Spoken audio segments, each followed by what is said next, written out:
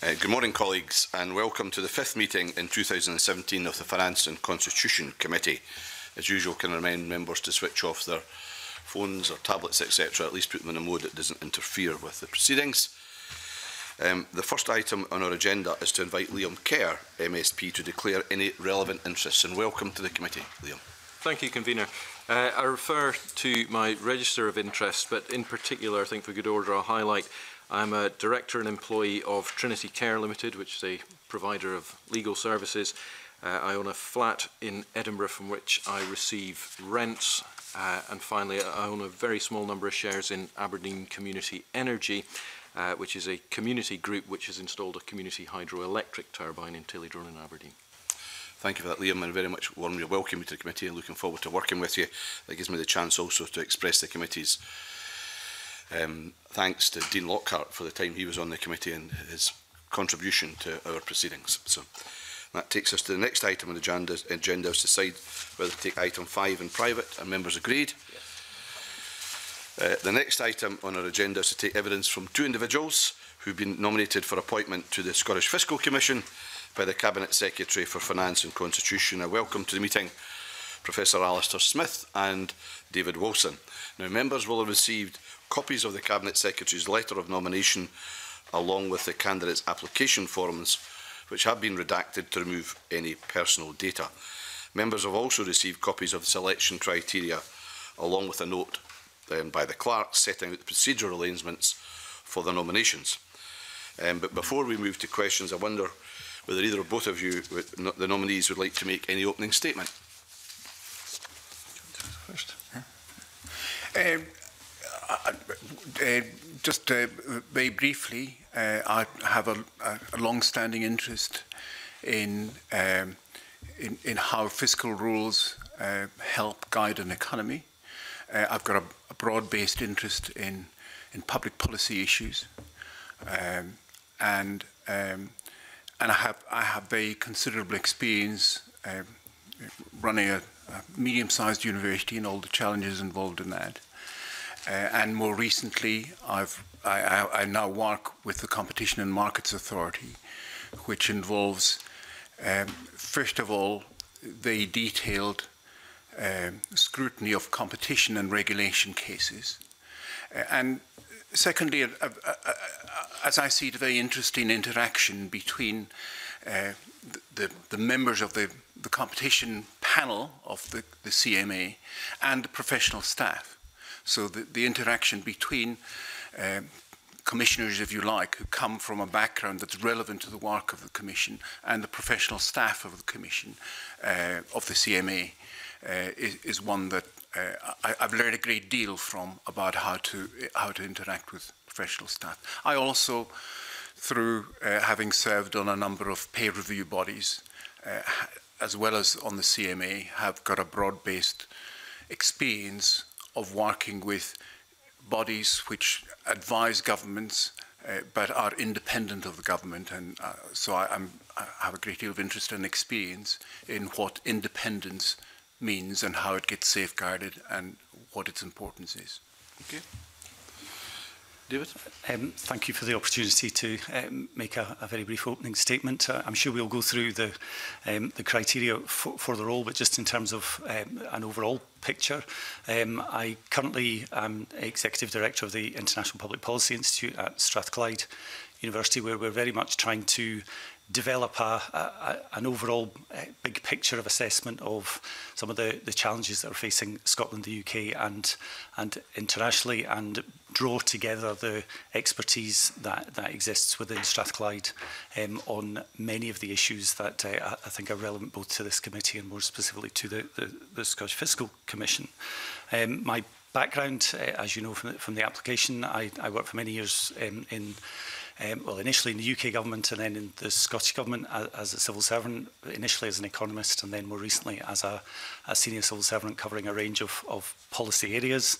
I hope that experience provides a very strong grounding in working in public life and extensive experience of work within Scottish public policy issues, particularly economic policy issues, and that to me gives a strong grounding for working in the area of fiscal issues.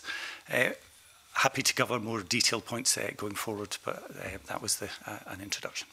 Thank you both. I'd like to just put a question to both of you, actually. I note from your respective CVs that you both have extensive experience in a number of roles in the fields of finance and economics. And I wonder, could you please tell the committee about any specific experience you have in respect of production of analysis of forecasts? And please feel free, whoever wants to start it off. I'll go first. I am an economist. I'm not a forecaster in the narrow sense of being someone I'm not a macroeconomist concerned with the production of macroeconomic forecasts. But I do have very considerable experience of policy analysis, and as I see the work of the Commission, it is as important to have an understanding of broader interactions between policies and the budget as to have a background in technical forecasting. And also that's the more technical aspects of the job. It's useful to have commissioners who know quite a bit of technical stuff, but in the end it's the initial responsibility of the professional staff to have the expertise in areas like technical forecasting, and for the commissioners to have sufficiently deep understanding they can lead and challenge and guide. But that's a kind of interaction between the members of the Commission and staff that I think can be very productive if it works well, and you don't necessarily need all the technical expertise in the persons of the commissioners. Thank you. David? I think, like Professor Smith, I was very clear in my application and the discussion at the interview. I'm not putting myself forward as a professional academic macroeconomist. That's not my background, but I do have extensive experience working in government on a broad range of economic matters. I was thinking earlier that it's now 30 years ago, starting off, first role working for Ian Lang at the time on economic issues, and throughout that period working on the Smart Successful Scotland strategy, the work around the government's economic strategy during the period after 2007.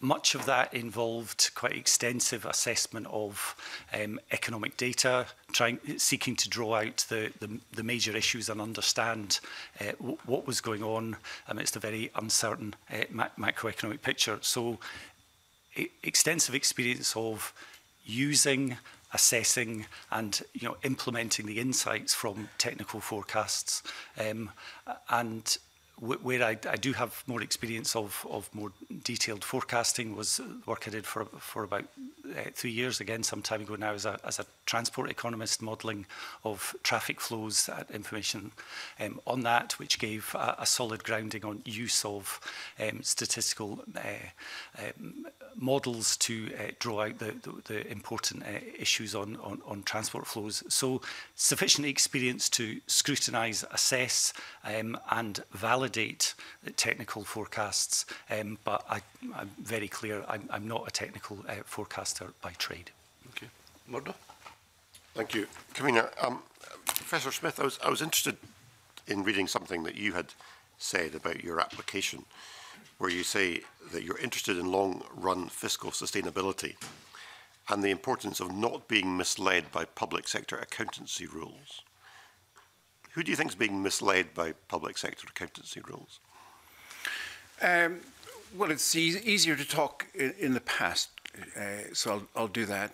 I think in the past, the UK government has made fiscal decisions which have been driven by by accounting considerations rather than long-run economic considerations, of which the best is PFI. a lot of, I mean, there are arguments, there are very strong arguments in favour of public-private partnerships, not at all opposed to them. But there's little doubt in my mind that in the past, and maybe even now, some governments have embraced PFI because it looks better on the books. It doesn't show up as borrowing, and therefore when you look at fiscal issues, you say, oh, the deficit isn't growing, we're not building up repayment obligations for future taxpayers, but a PFI builds up repayment obligations for future taxpayers every bit as much as government borrowing. So I think it'd be good when governments make an assessment of the appropriate ways to fund public investment, that assessment is done in a way that isn't biased by the fact that one future burden shows up on the books and the other future burden is rather hidden away. And I think the OBR, in as where the second leg of the work, which it currently does, has done very good work in looking not just at the costs of PFI, but also the costs of the long-term costs of the English system of student support, and public sector pensions are the other area where there can be a very big long-term burden that isn't quite as explicit as those fiscal burdens which are borne through borrowing. That's the general area in which I think it's important for governments to be guided by statistics that give a fair picture. Mm-hmm. I mean, that's a very helpful response. One of the things this committee has looked at recently is the Scottish Government's non-profit distributing model on some of the issues that's led to with the reclassification of European accountancy rules and what's that meant for the public sector finances. So do you think we're getting better at understanding these accountancy rules that you refer to across governments? Yes, we are getting better, but there are very strong pressures. There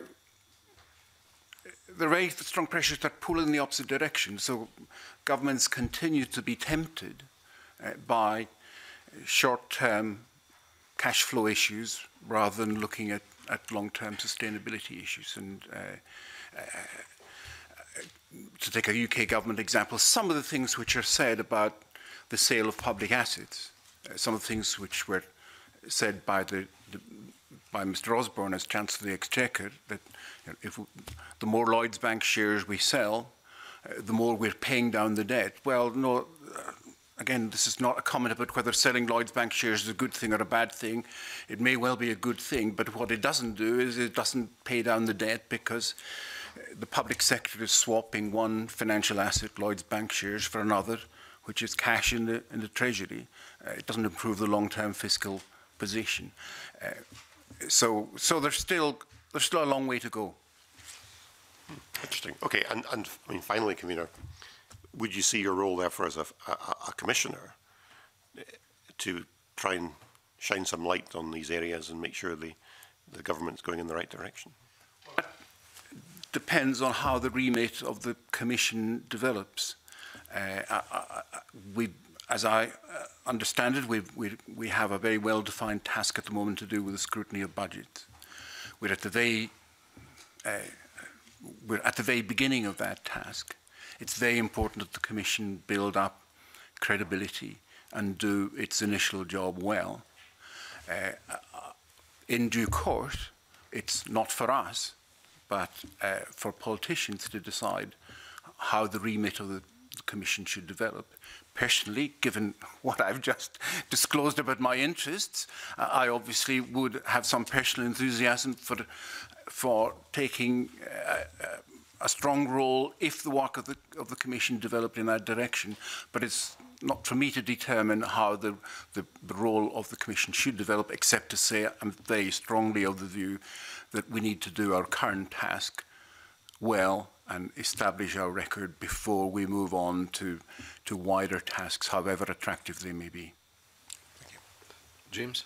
Okay, thank you, Convener. I just want to follow up on the Convener's initial question about forecasts. More than ever, the the importance of these forecasts is absolutely crucial, because it's not just a case of a look ahead to the future. The forecasts are going to be used in terms of the block grant adjustment and will ultimately feed into the actual monies that have been allocated to the public purse. So it's crucial that the forecasts are accurate, and we as a Finance Committee and Parliament in general have confidence in that. You both acknowledged that you're not technical forecasters. How can you, and there's obviously a team underneath that works on the detail of the forecasts, how can you demonstrate to the committee that you will have enough in-depth and hands-on knowledge in order to be able to demonstrate that you'll be able to interrogate the forecasting process and ensure the integrity and the accuracy of those numbers? I think the important point, perhaps 2 points to recognise at the outset, is clearly the Commission is not starting from a blank sheet of paper. There's been extensive work already done within government in terms of building up the modelling capability to develop forecasts and assessments across the range of different devolved taxes and clearly on GDP modelling as well. That will transition to the Commission. Likewise, and secondly, I think the Commission has had an excellent start in terms of producing the reports which it has tabled in its scrutiny of the both the previous year and the coming year's budget. So clearly building on a strong start. What that has done is identified is precisely because of the importance of forecasts as part of the overall fiscal framework. There is now even greater importance to get the assessments as authoritative and as clear and appropriate a judgment on those forecasts as can possibly be the case. Like all forecasts, the accuracy, they will never be 100% accurate. No forecast ever will be, but they need to carry authority, be transparent in how they're developed, and I think carry an authority that they are the best forecasts and the most impartial forecasts that are available. Along with Professor Smith, I hope to be able to make a very strong contribution to that alongside the other commissioners, along with the team that are being built up in the Fiscal Commission. And I think perhaps particularly what that will mean is drilling down and getting, as perhaps we called, inside the models that have been developed and are being further enhanced, identifying the very granular and detailed issues that will potentially cause uncertainty about the forecasts going forward, and the Commission has already made a strong start at doing that. Issues around the Aberdeen economy and how the impact of the challenging situation facing the oil and gas industry has been clearly one key issue that's been looked at, assessing the current uncertainties and quite considerable lack of data that exists on some areas that the Commission will have to take a judgment on. This work is underway, and I think what we can bring to that very strongly is shaping and building the information base, the data, the understanding that is available on each of those issues. Can I just follow up specifically on that? You spoke an awful lot about the process there, and the process is important, and you spoke about how you would drill down as a commissioner. Can you maybe give a more practical example of how you would see you were doing that? Because it's important for us as a committee that we've got confidence that you don't simply see your role as rubber stamping the forecasts that come out and rubber stamping the process. What we're interested in is how you can interact on that and how you can, as you said, drill down. But could you give maybe a more practical example of that? Perhaps give one example of particular interest to me, perhaps building on the work that the Commission has already started around the Aberdeen property market and by implication the Aberdeen and surrounding area labour market as well. I think there was a particular issue which I think Murdo Fraser picked up in the session, both with Lady Susan Rice and the other commissioners, and also with Robert Choate, about how Scottish earnings may develop, well, how they are currently developing and how they will develop going forward. And perhaps the particular issue about how the Scottish labour market and trends in the current situation in the Scottish labour market will impact on future forecasts and future outturns of income tax take. I mean, that's a particular issue which has been recognised by the Commission as an area that there may be an emerging distinction between earnings forecasts in Scotland and the rest of the UK, which is perhaps the critical issue going forward in terms of variability of tax take, which will impact on the overall Scottish budget. And it's an area that I personally would bring considerable experience of in terms of understanding labour market processes and trends, and also utilising the mechanisms, again, that we're building up of consultation, dialogue with business organisations, external parties. Understanding the situation on the ground can greatly help to provide the colour and greater information on the forecasts that we will ultimately make. And if I can add to that, and stick with the same example of income tax forecasts. Income tax forecasts depend on what you can think of as classic economic forecasts of how's the Scottish economy as a whole doing, and it's important. That's important, an important part of it. But income tax forecasts are also very sensitive to the distribution of income, because at different points in the income distribution, different people pay very different levels of income tax. So income distribution differentials between Scotland and the UK will be part of the explanation for how the Scottish income tax revenue develops, and understanding how economic performance is changing, not only in relation to the overall Scottish economy, but what's happening to income distribution. And we've seen over the last 7 or 8 years very significant changes in the relative fortunes in different parts of the labour market. So that's an area where I have taken an interest in the past, and where I know good work has already been done, in the forecasts of the Scottish income tax, and I'd be very keen to pursue that and scrutinise that kind of work and help to take it forward. No, okay. Has any other members got any other questions? Well, I've just got one general question at the end here. I just want, and you've talked about some of your... Ashley, you got a question? Sorry, on you go. So the criteria requires you to demonstrate an appreciation of the strategic fiscal landscape in Scotland. Can you explain what you think the main issues facing us are in the medium to long term?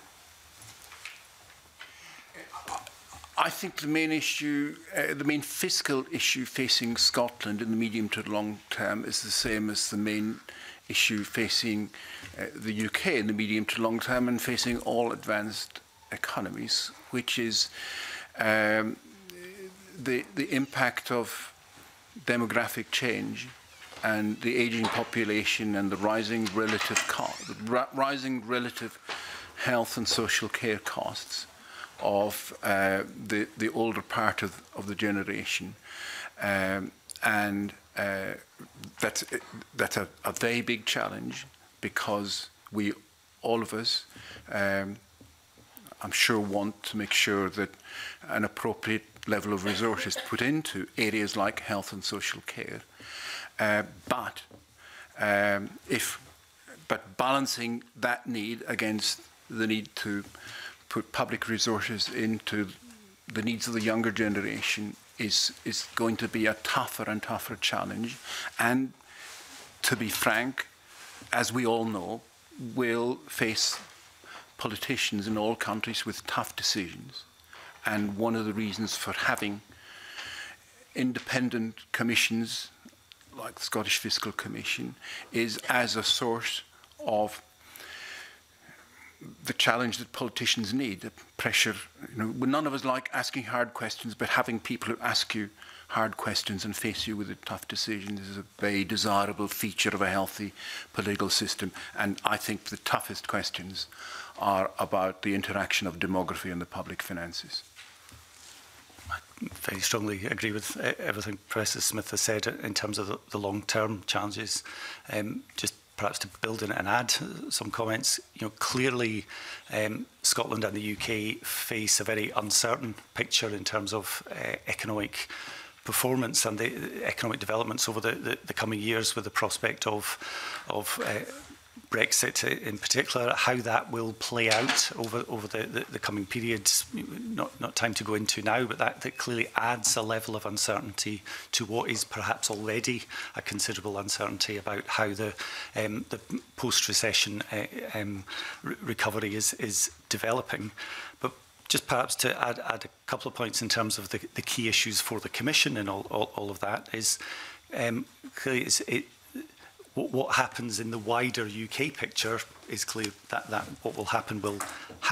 But the two areas that I think will be of considerable importance to the Commission as it goes forward is firstly developing the understanding and the assessment of how any potential differential economic performance between Scotland and the UK will both play out in terms of forecasts, because clearly if there is a differential economic performance, then the Commission will be, its statutory duties are such that we will need to be forecasting that as it's happening. So the Commission plays a crucial role in recognising as early as possible and understanding how GDP in Scotland may develop vis-a-vis the UK. So understanding economic performance because of how critically important that is to the wider fiscal framework and the differential funding that may become available to the Scottish Government. So differential economic performance and understanding the reasons why is critical to the Commission. And secondly, in thinking about our forecasts, what will also be crucially important is the sense of where the Scottish Government to continue to take decisions in terms of its discretionary tax powers, how that might play out in terms of tax take. Clearly, issues with the additional rate of tax are already a live issue, and having the capability to properly forecast the chosen policy of the Scottish Government will be a key issue for the Commission going forward. Okay, just one last ask. Any other questions from the members? No, well, Ashley covered the area I wanted to go into anyway. This is obviously an unusual appointment process. Must be the largest recruitment panel I think anybody's ever been in front of. So, but I thank both witnesses for answering our questions today. The committee will now consider the evidence that you presented to us in private under agenda item 5 before we publish a short report setting out our recommendations to Parliament. I thank you very much, and I briefly suspend the meeting to allow a changeover of witnesses.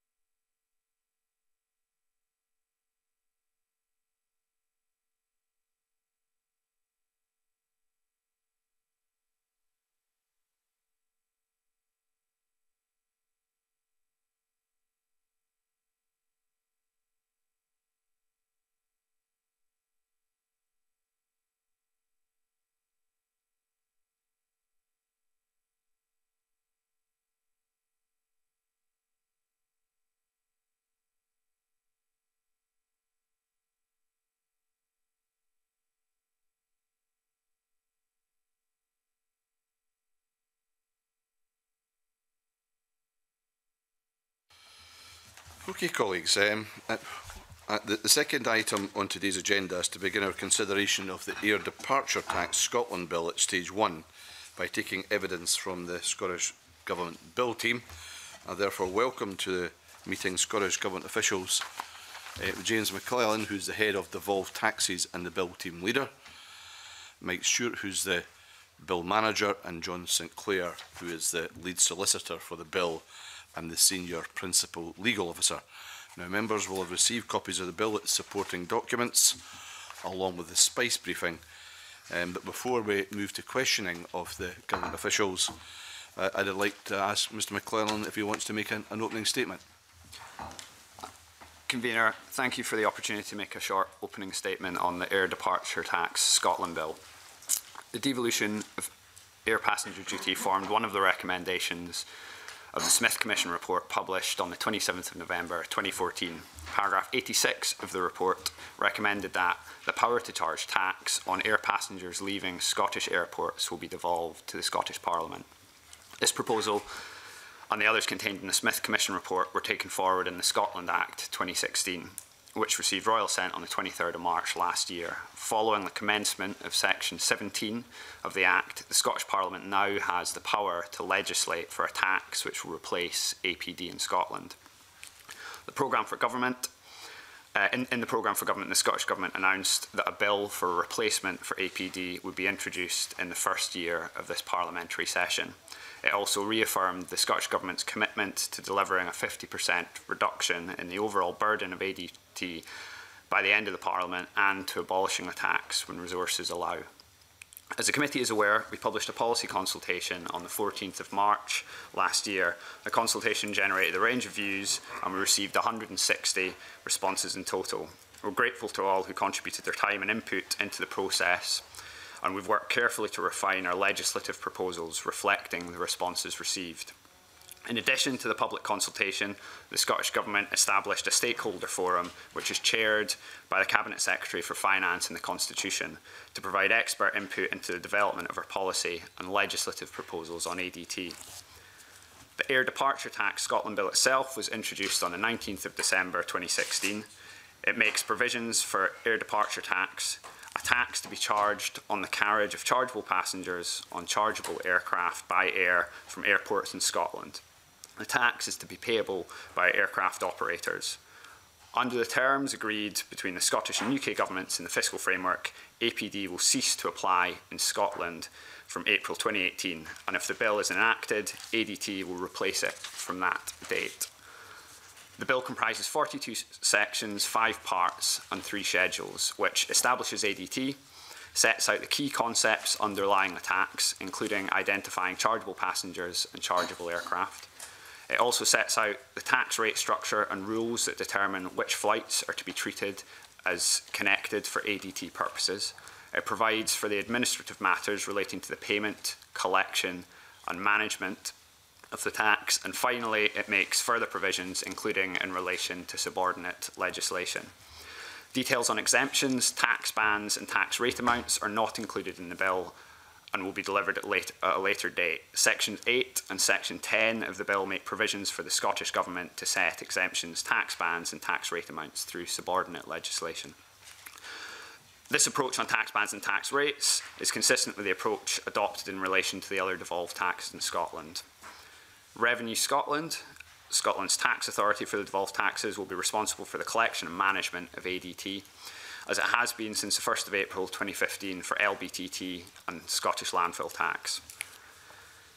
There is a financial memorandum which accompanied the bill, and this sets out the estimated costs to the Scottish administration, giving details of the impacts on the Scottish budget and also to the costs for Revenue Scotland and the Scottish Fiscal Commission in both administering and forecasting the tax. It also demonstrates that the Scottish Government is committed to providing sufficient and appropriate resources to support the new tax powers. The Scottish Government is also currently undertaking a strategic environmental assessment. The key remaining steps of the SEA process is to publicly consult for a 12-week period on the tax rate amount proposals, and this will be accompanied by an environmental report outlining the results of the environmental assessments. We'll provide further details on the timing of this in due course.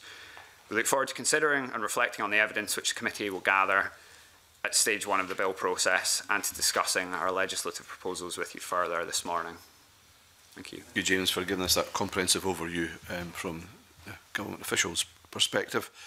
I note that the government has consulted on the proposals to replace air passenger duty and published an analysis of the consultation responses. Can you please summarise the main points that were made in the response to the consultation bill and explain, if you can, how the consultations helped shape the bill that was currently before us?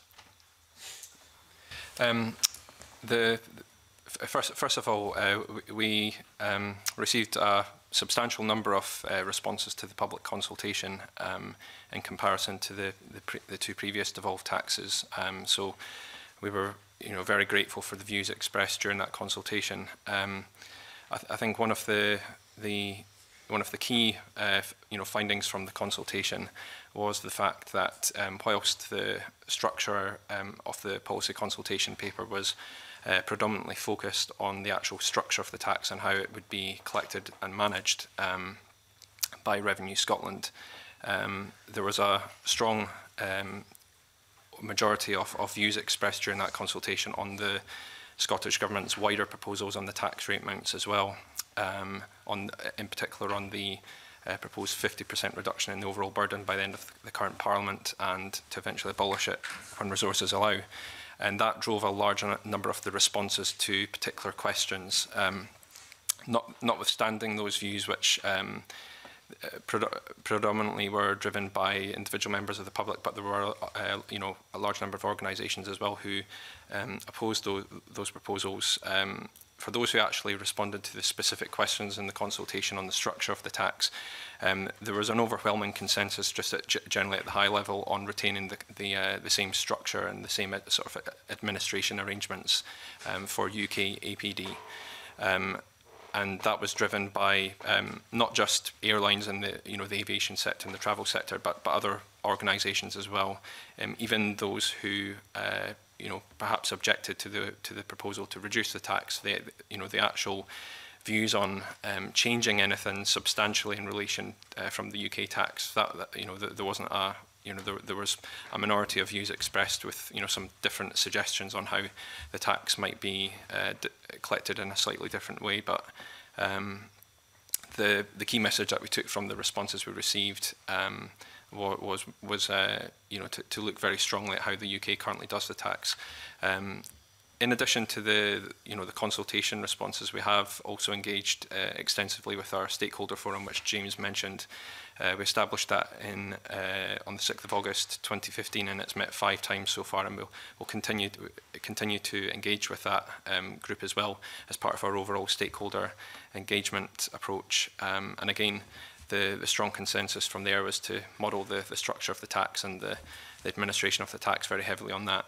So going into the specifics of how the consultation responses informed those views, given the fact that that was the overwhelming consensus, that has largely driven a lot of the policy discussions and the policy analysis, which has led to the content of the bill itself. So in the bill that we've got, there's the section 1 of the bill, part 1 of the bill, is just entirely consistent with the powers that have been devolved. Parts 2 are define chargeable passenger and what as a chargeable aircraft. Again, those are exactly the same as the UK APD definitions. And in relation to the exemptions, which I'm sure we'll probably come on to a later point, we're still considering our overall approach to those in the round, and some further technical and legal details on those. But again, there's a sort of large degree of consensus on those exemptions as well. On the tax banding, tax bands are not in the bill as well.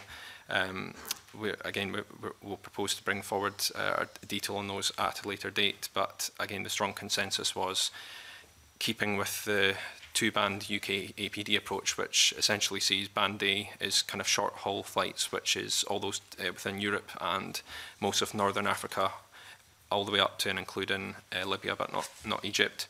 And then Band B is any other types of flights. So we're still reflecting on the banding structure because we see that that's a crucial part of the tax rate amount decisions that we're doing analysis on at the moment. And again, further detail on tax rate amounts will be brought forward at a later date. moving on to the administration of the tax, a lot of the proposals we've used, we've also got the Revenue Scotland Tax Powers Act 2014, which provides the general framework for the collection and management of devolved taxes in Scotland. So the starting point for how ADT would be collected and managed was to reflect on the views expressed in the consultation responses, plus our wider engagement with stakeholders and discussions with HMRC as well, and other bodies, and to then look at what legislative changes would be required to introduce those. So Part 4 of the bill that's introduced and Schedule 2 contains further legislative provision which was considered necessary for EDT, which wasn't already covered in the Revenue Scotland Tax Powers Act. So, you know, there's concepts of registering for the tax, you know, sort of in advance. There's concepts of, you know, making a tax return and paying tax at the same time as making a tax return. We've taken specific parts of the collection and management of the tax which are specific to UK air passenger duty, like the concept of having tax representatives, like having revenue protection measures in place for handling agents, and taking into account the difficulties that some aircraft operators experience with their accounting systems, particularly smaller airlines, allowing special accounting schemes to be applied to Revenue Scotland, etc. So again, the views expressed in the consultation paper were almost overwhelmingly in support of all of those types of arrangements. So I hope that answers your question. Yeah. Comprehensive answer. In terms, you've explained in some areas where the policy and the direction the bill follows what happens in air passenger duty. Is there any particular areas you could point out to us where we're doing it differently in terms of the air departure tax compared with the existing legislation for air passenger duty? So on the detail that's in the bill, there's just only really a small handful of differences. One of the overriding things I should say is that the actual legislation, if you actually look at the legislation for air departure tax in the bill with the equivalent UK APD provisions, which are largely in the Finance Act 1994, the legislation looks slightly different, but the actual effect of it is broadly the same. So the first key difference is in terms of the tax return. As I say, in actual fact, many of the key differences, most of the key differences are just in the administration of the tax. So, firstly, we have two methods of making a tax return: a quarterly tax return and an occasional return. Now, the occasional return is broadly the same as the provision that's in the UK tax for aircraft operators, which only operate infrequent flights or at particular times of the year, where perhaps making a quarterly tax return is not the most efficient method of complying with their liabilities under the tax. Under APD, it's a standard monthly return, so we went for a quarterly return, and that's one of the key differences there. Another key difference is with tax representatives, which are essentially a separate contracting body which the aircraft operator would enter into a contract with to provide particular services. The UK APD has a requirement that any aircraft operator which doesn't have a business establishment or other fixed establishment within the UK, they are required to have a tax representative. We considered that in the course of developing the bill, and considered that in order to ensure that we're fully complying with EU law, we've changed that geographical requirement to any aircraft operator who doesn't have a business establishment or other fixed establishment within the EEA, essentially. So that's one small difference. Other than that, there's not too many differences. I think those would be the key differences. Murdo, I think you had a supplementary in this area. Thank you, Convener. Just a follow-up to that question from the Convener. I mean, you pointed out some, if I may say, some fairly minor technical differences. Is it fair to say, though, that in effect what you're doing is just replicating the existing UK system in Scotland, albeit you're giving it a different name? You're calling it the air departure tax instead of air passenger duty, but in effect it's the same tax. comparing the effect of the provisions of this bill and the structure of the tax that's in place at the moment, then in practice, if that legislation is passed and put into effect, then yes, the actual practical effect on the ground and in terms of the collection of the tax would be broadly the same. Yes. That would be correct to say. Obviously, in terms of the collection and management of the tax, in terms of how Revenue Scotland makes its decisions on compliance with the tax and risk-based approach, that's a matter for Revenue Scotland, and that would be, that may well be different than how HMRC collects and manages the tax. But I think like I say, the driving factor was not necessarily to just, from point zero to directly just automatically assume that it would be the structure of the tax would be copied right across. We did, allow people to bring forward alternative proposals in the consultation paper, and some did in some very sort of minor ways. But given the overwhelming consensus from the stakeholders and the consultation responses, I think that that was a large part in our decisions on how we've arrived at the provisions in the bill. And yeah, I think. Yeah. Now, the early part of the evidence session, I'm going to try to concentrate on the specifics of the bill, then we can get into wider issues. So I think, Adam, you've got a specific question on the bill itself. Yeah, so. Yes, please, thank you, Convener. So am I right in understanding that tax bans, tax rate amounts and tax exemptions are not covered in the bill? That's correct, yes. And am I right, thank you, and am I right in understanding that exemptions and tax bans and tax rate amounts are provided for currently in primary legislation with regard to APD? Yes, that's correct, yes. Okay. And am I right in understanding that in the LBTT legislation of 2013, exemptions with regard to LBTT were laid out in primary legislation? That's correct, yes. Yeah. So why is this tax being treated differently? Why are these matters not on the face of the legislation but being left to ministers? Yeah, it's a fair point, and clearly there was an overwhelming consensus from the stakeholders and from the responses to the consultation to retain the current exemptions. We've provided, and with regards to exemptions, we've provided a power in Section 8 of the bill which allows regulations to be brought forward in subordinate legislation. We are considering just our overall approach to exemptions in the round. There's just some further technical and legal matters which just need to be worked through. I can't comment any more specifically on those, but we certainly recognise the... So am I to understand from your answer that the reason why these matters do not appear on the face of the bill is because you're not ready? No, it's not that we're not ready in terms of, knowing our general approach at this current time. I think it's just we've considered that it would be best... If I'm wrong that you're not ready, what is the reason for these matters, bans, rates and exemptions not to appear on the face of the bill? Yeah, sure. I mean, as Mike set out, I think we just we feel we want to take the opportunity of the bill process to further consider our overall approach to exemptions. I mean, as in terms of... Well, Adam, let him complete his answer first. Sorry.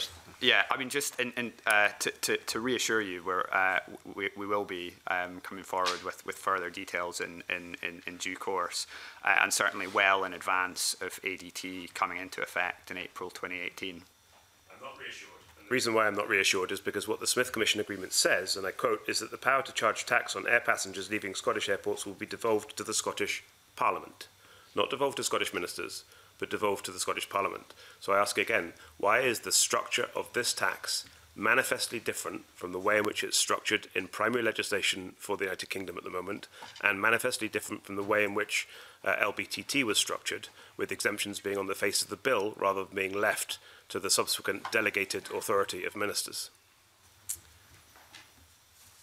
So I think, I mean, the comparison with the UK process is an interesting one which we can look at. Obviously, in the UK, they have an annual finance bill which enables them to have a regular process to amend primary legislation. Now, we don't have that in Scotland, which is a key difference between I think the approach that we took to the ADT bill and the existing legislation in the UK.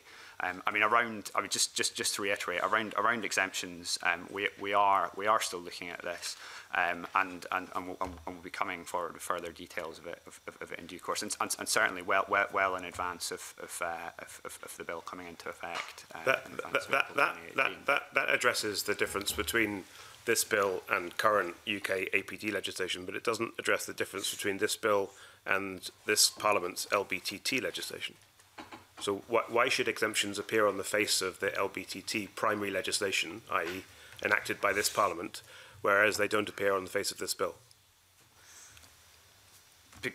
Well, I think because of the range of responses that we had to the consultation process. I mean, Mike mentioned that it was far more significant than we had from the other fully devolved taxes. I mean, certainly there are a range of views. We're considering them. I mean, I think in terms of our options, so there is obviously the option to bring forward the exemptions through secondary legislation, but it can also be done via amendments to the bill at stage 2 or stage 3. So that what the Scottish Government currently anticipates doing for itself, bringing forward government amendments to its own bill.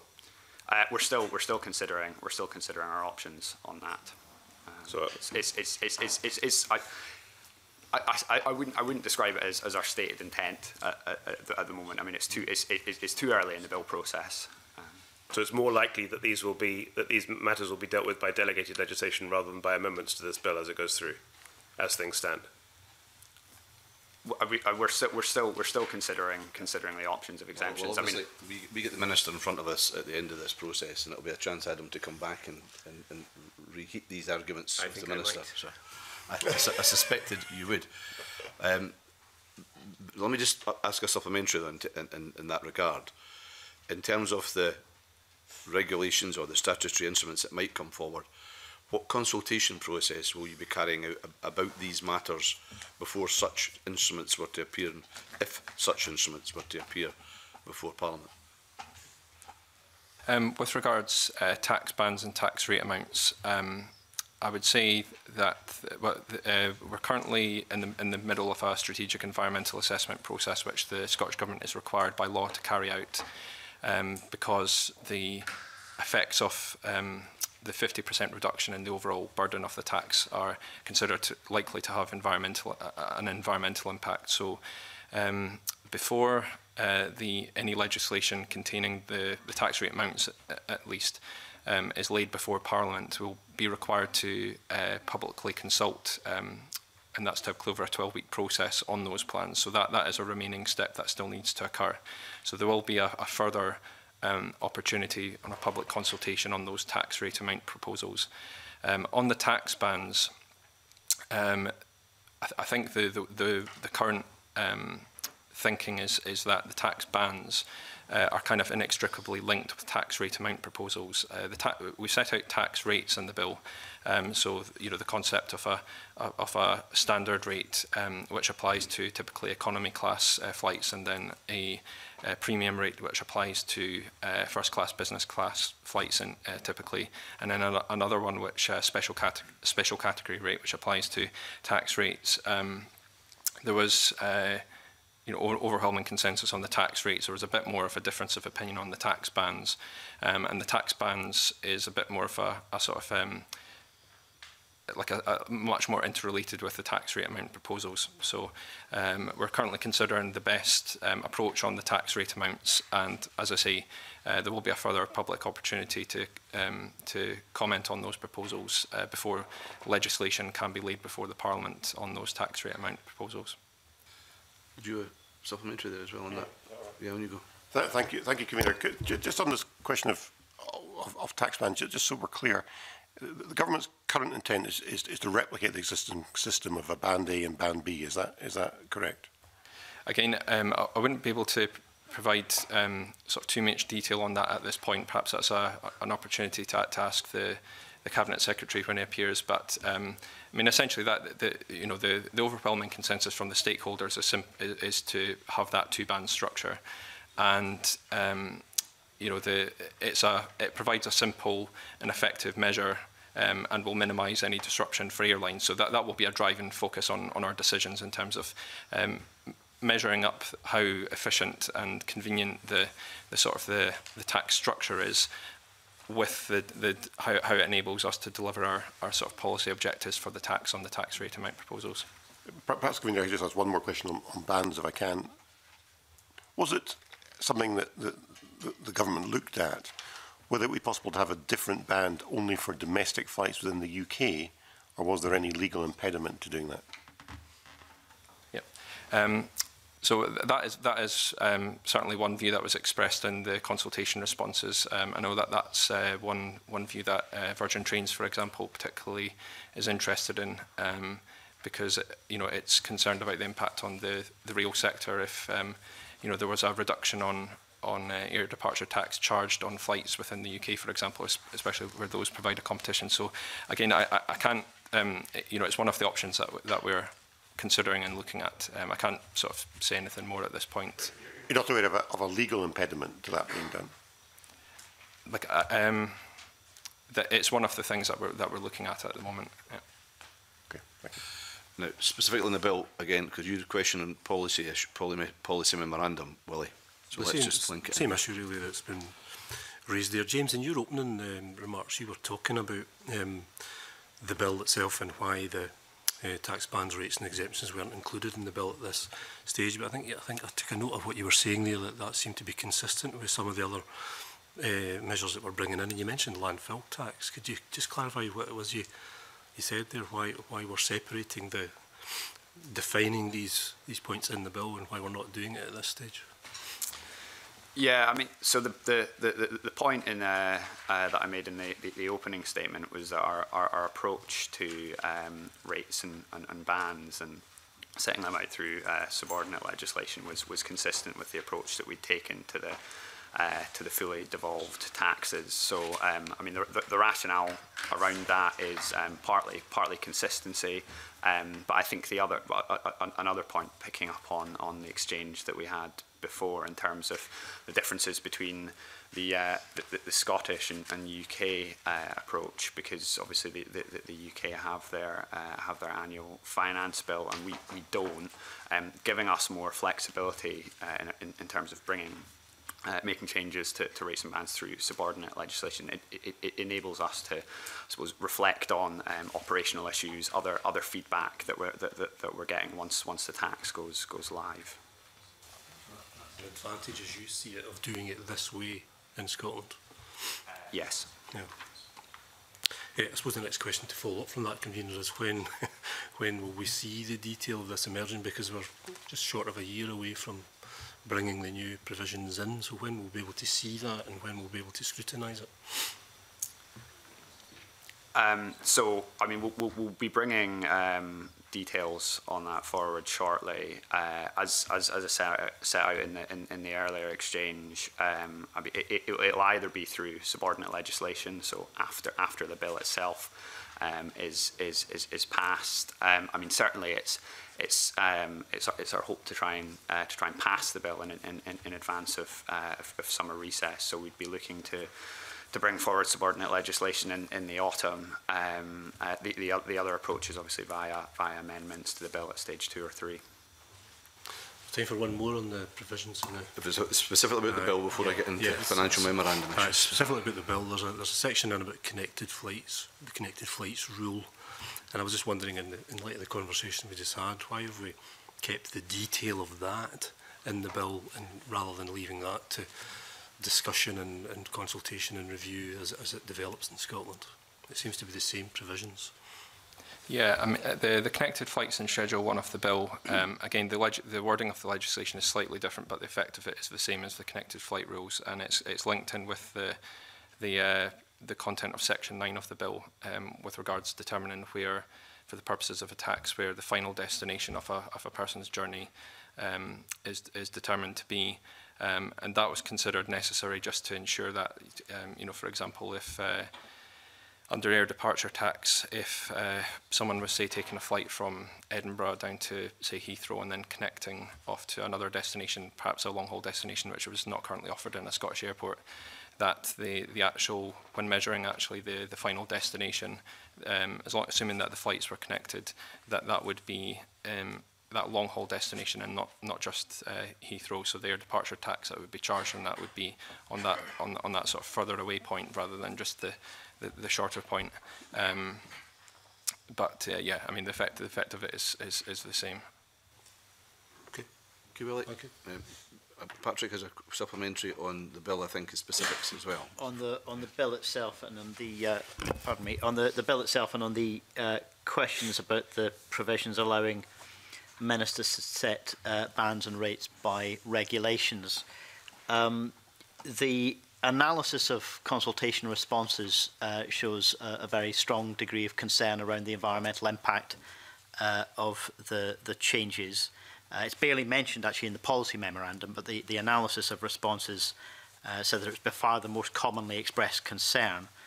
Can I ask you whether the government gave any active consideration to introducing elements or considerations into Section 10 that ministers would have to give consideration to before reaching a view, before proposing regulations, and whether that was actively ruled out or simply hasn't been considered? Yeah, sorry. So, actively considering the environmental impacts before coming forward fairly, with. I've seen it in many pieces of legislation requiring ministers to give consideration to certain factors before exercising their functions that they have as whether secondary legislation or ministerial orders or what have you. Was that actively considered? Was that ruled out, or has it simply not been thought about? I mean, certainly the environmental effects is something that we're very much alive to, and as part of the development and the consideration of our approach to rates and bans, that's something that we are explicitly considering at a policy level. And you've told us the strategic environmental assessment is being conducted, although given what was just said a few minutes ago, we're being asked to pass this bill before we get a chance to see that. I'm asking whether there was any consideration given in the development of the bill to introducing criteria that ministers would have to consider into Section 10 before they propose rates and bans. No. Thank you. That's very clear. Thank you. Okay, we've got the financial memorandum issues now. James. Okay, thanks, Convener. Mr McClellan, in your opening statement, you said that the financial memorandum gave an explanation of the impact on the Scottish budget. Bearing in mind the policy objective of the introduction of ADT is a reduction, but on 50%, as the policy memorandum describes it, the tax burden by the end of the parliamentary session. I don't see any acknowledgement or assessment in the financial memorandum of the fact that that will obviously mean a reduction in the Scottish budget going forward. Can you give an explanation? Yeah, so within the financial memorandum, we have included OBR forecasts, which are the currently available published forecasts of what would be raised through APD in Scotland. So that gives you their assessment of how much would be raised if the policy was continued, and the policy matched that in the rest of the UK.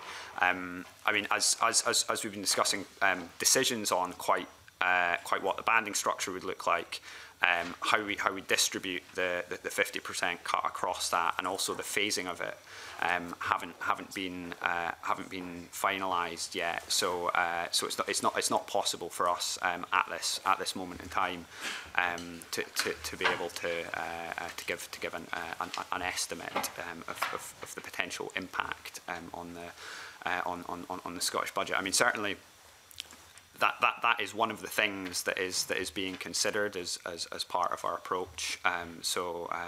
We're clearly looking at the affordability of this within the Scottish budget, alongside looking at wider stakeholder views and available economic evidence to support that.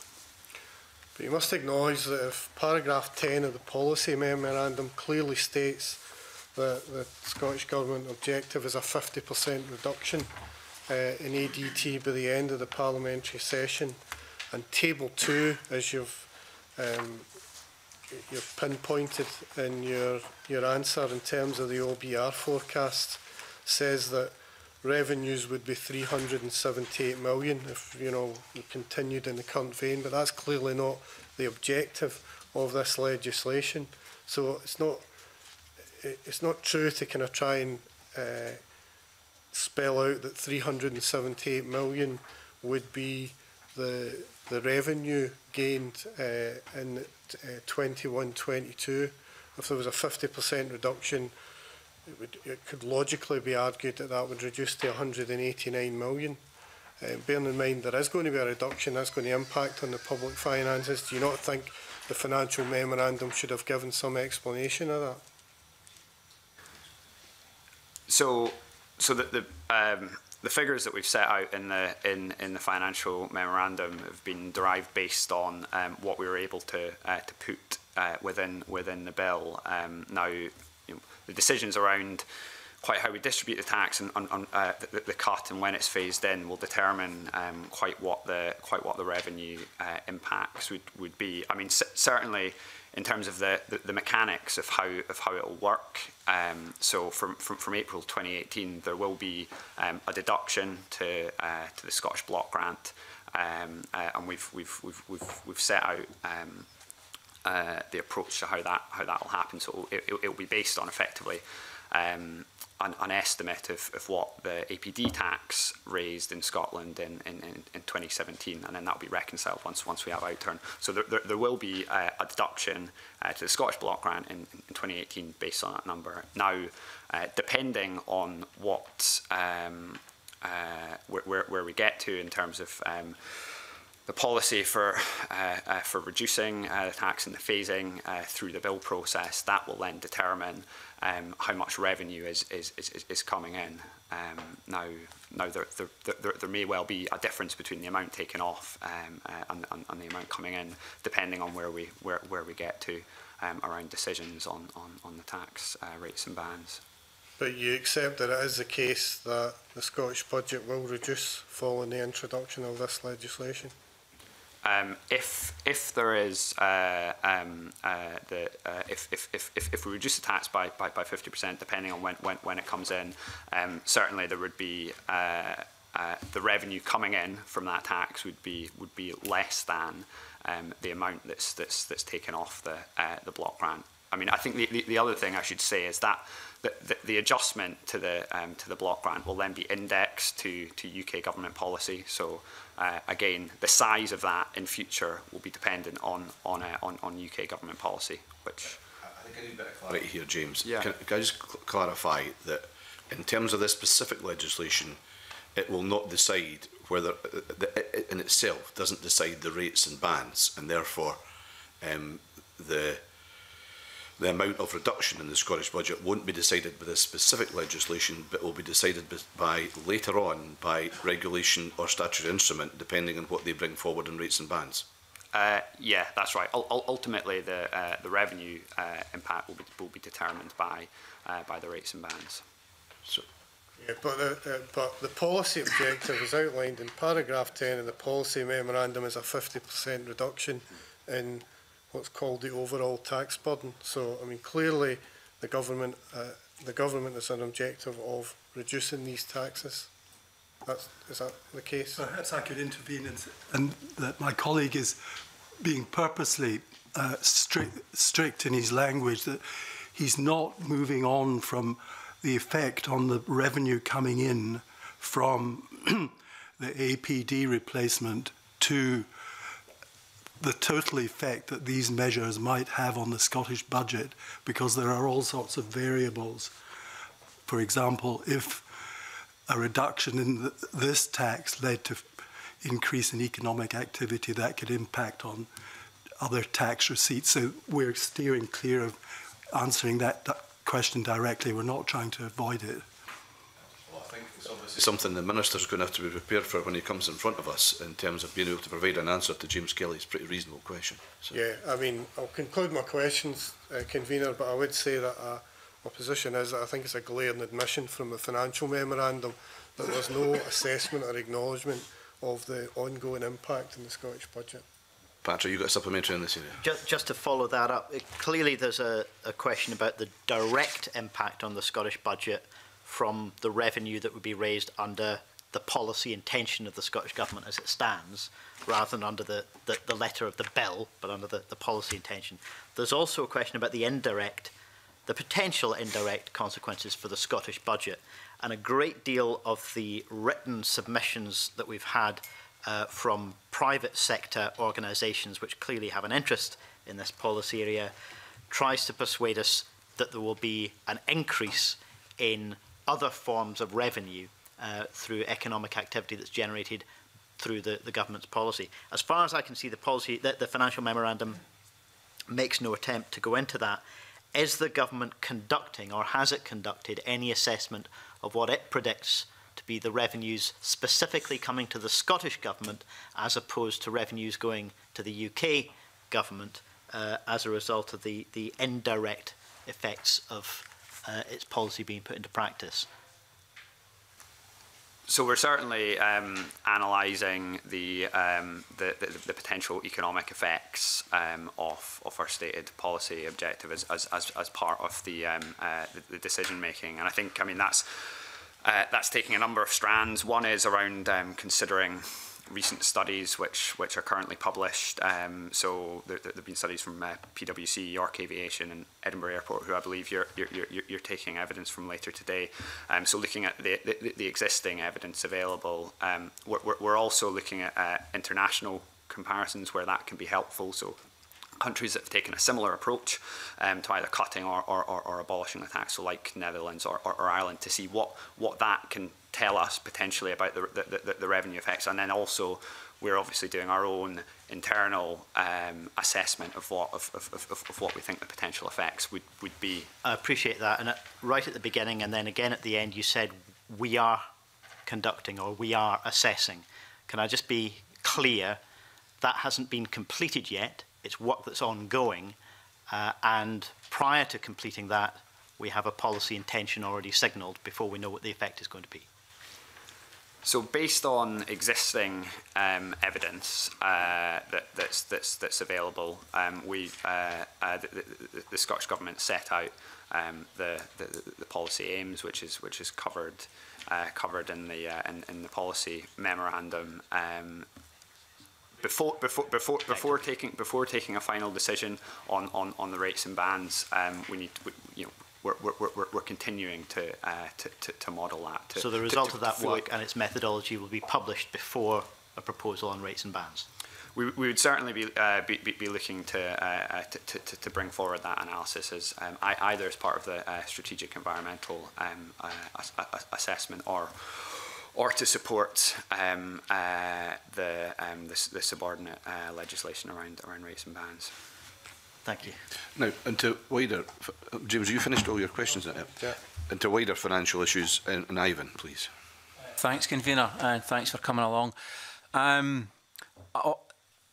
my mind, I think the stated aim of this change in terms of the reduction in ADT going forward is to generate economic activity, and the 50% reduction is configured as being across the board, if you like. So it needn't be the same reduction across all classes and types of travel. And I suppose I just want to drill a wee bit more into that in a bit more detail. Firstly, to find out what you've the structure of the bill is able to support tackling this in different ways. And I'll give you some examples in a minute to consider. And then secondly, to follow up and see what analysis you may or may not have done around about economic impacts. So, for example, if you look at the type of air traffic we would want to encourage to generate economic activity, inbound tourism, obviously something we want to encourage, whereas outbound tourism, for example, it could have a negative economic effect because you're taking people that might holiday here and encouraging them to holiday elsewhere. On the business side of things, there'll be markets that we would want to target, either to bring in foreign businessmen to business people to do work here, and encourage links from Scotland, direct flights to certain markets. And we might decide to prefer some markets over other ones, and you may end up in a situation where there's long haul flights that we want to reduce the tax on, and shorter flights where we don't want to do that for the purposes I've mentioned. In the domestic versus international sphere, and I think we're going to hear from the Virgin Trains later on, there could be a scenario where we want to not encourage domestic flights where there's an overground, a train alternative, whereas we may want to encourage direct flights from Scottish airports to international destinations. So there's a whole range of scenarios that could come to play in a policy scenario where we may want to, rather than have a very blunt instrument that doesn't give us the desired economic benefit, we may want to be very, very focused and targeted on specific types of passengers to specific markets, and discriminating, if that's a word, between inbound versus outbound passengers. Now, does the structure of the bill as it stands allow us that flexibility to do that, or are we simply going to end up with basically what the UK's got, which is a very blunt instrument? And secondly, have you done any economic analysis on those different types of segmentation in the market with respect to different passengers and different destinations? I can say a bit on that, and then if Mike wants to add some detail around the actual bill, I mean, certainly there are, as you've rightly said, a range of issues here, and in terms of our sort of stated economic goals around this. I mean, it's our belief that that power over APD will provide us with the ability to put new arrangements in place which better supports our strategic objectives to help generate sustainable growth by improving international connectivity to Scottish airports, helping to generate new direct routes, sustaining existing ones, and importantly increasing inbound tourism.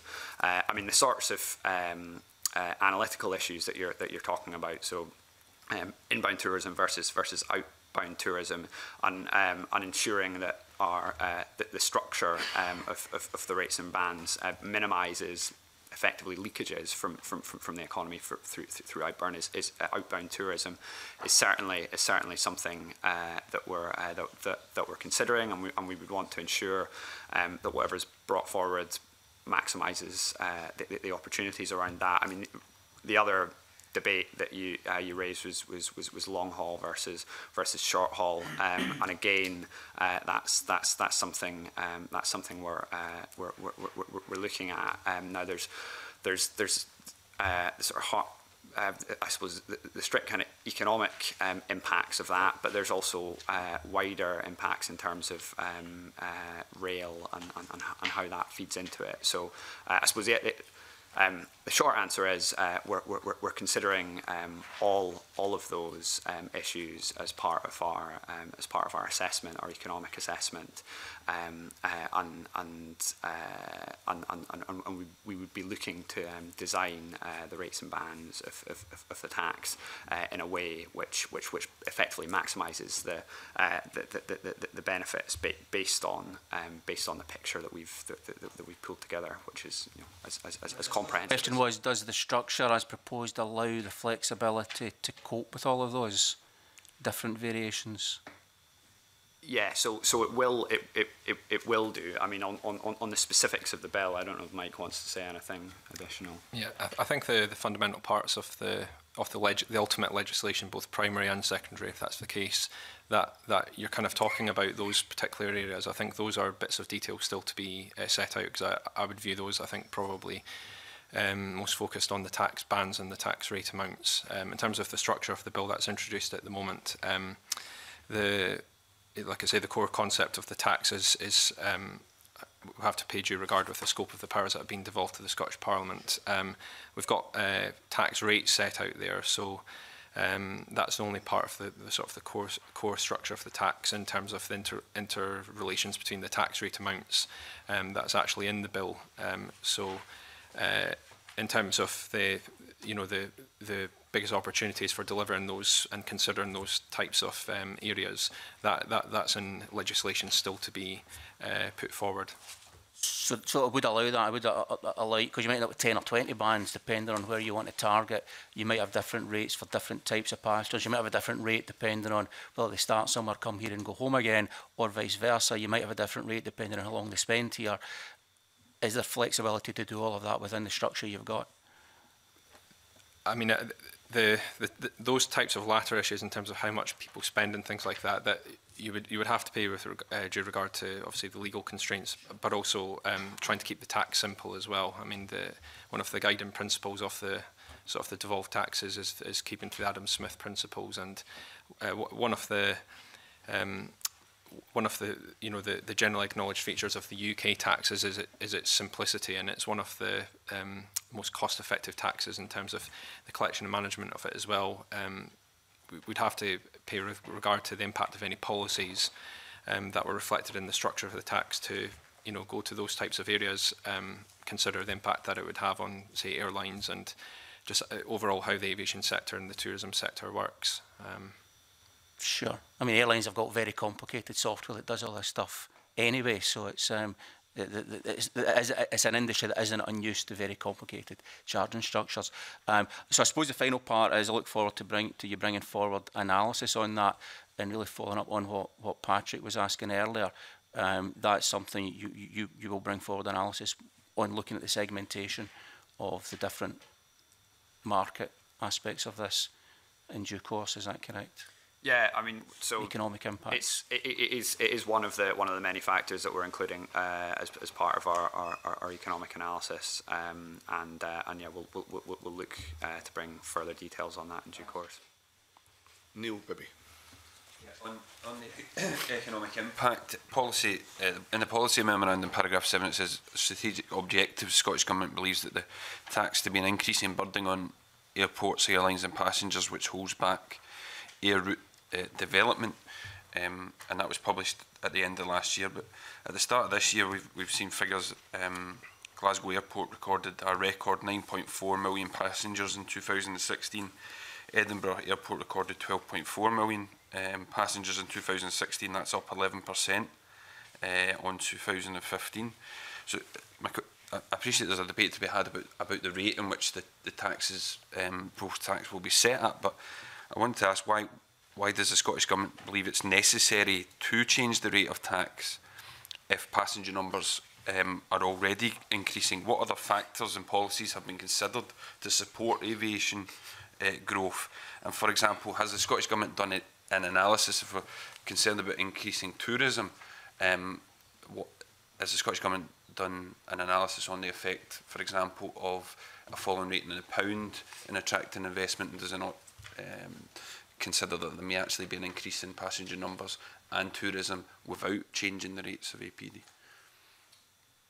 Yeah. So I think the first thing to say is that the trend for air passenger numbers globally is upwards. So it's not just a fact reflected in the Glasgow and Edinburgh airport numbers, and that's reflecting the return to economic growth and the increase in available airline capacity. I mean, in terms of the current APD rates, they are it is one of the highest taxes of its kind in the world. I think if you look across the overall aviation tax, the UK is second only behind Chad. So so that's I suppose that the competitiveness of the tax rate is something that we're looking at and concerned about. I mean, certainly cutting the tax burden helps to ensure, we believe, a more level playing field with many of the other European airports, often competing to secure the same airlines and routes. And through doing that, that then enables us to develop those new routes and sustaining the existing routes. My other question was based on, it was touched on there, the principles around taxation and one of the principles, the Adam Smith principles of proportionality and the ability to pay. Has the Scottish Government, following on from Ivan McKee's question about the impact on individual groups. Has the Scottish Government done an analysis on the demographics of airline passengers in Scotland, and do airline passengers tend to be the poorest in society or the most well-off in society, and what impact will it have on those particular groups? So the impact on specific groups, again, is something that we'll be factoring into our analysis, and it's a range of things that we'll be considering. I mean, ultimately, the effect will depend on the on the decision around rates and bans. Okay, thanks,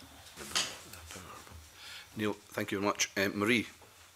Thank you, convener.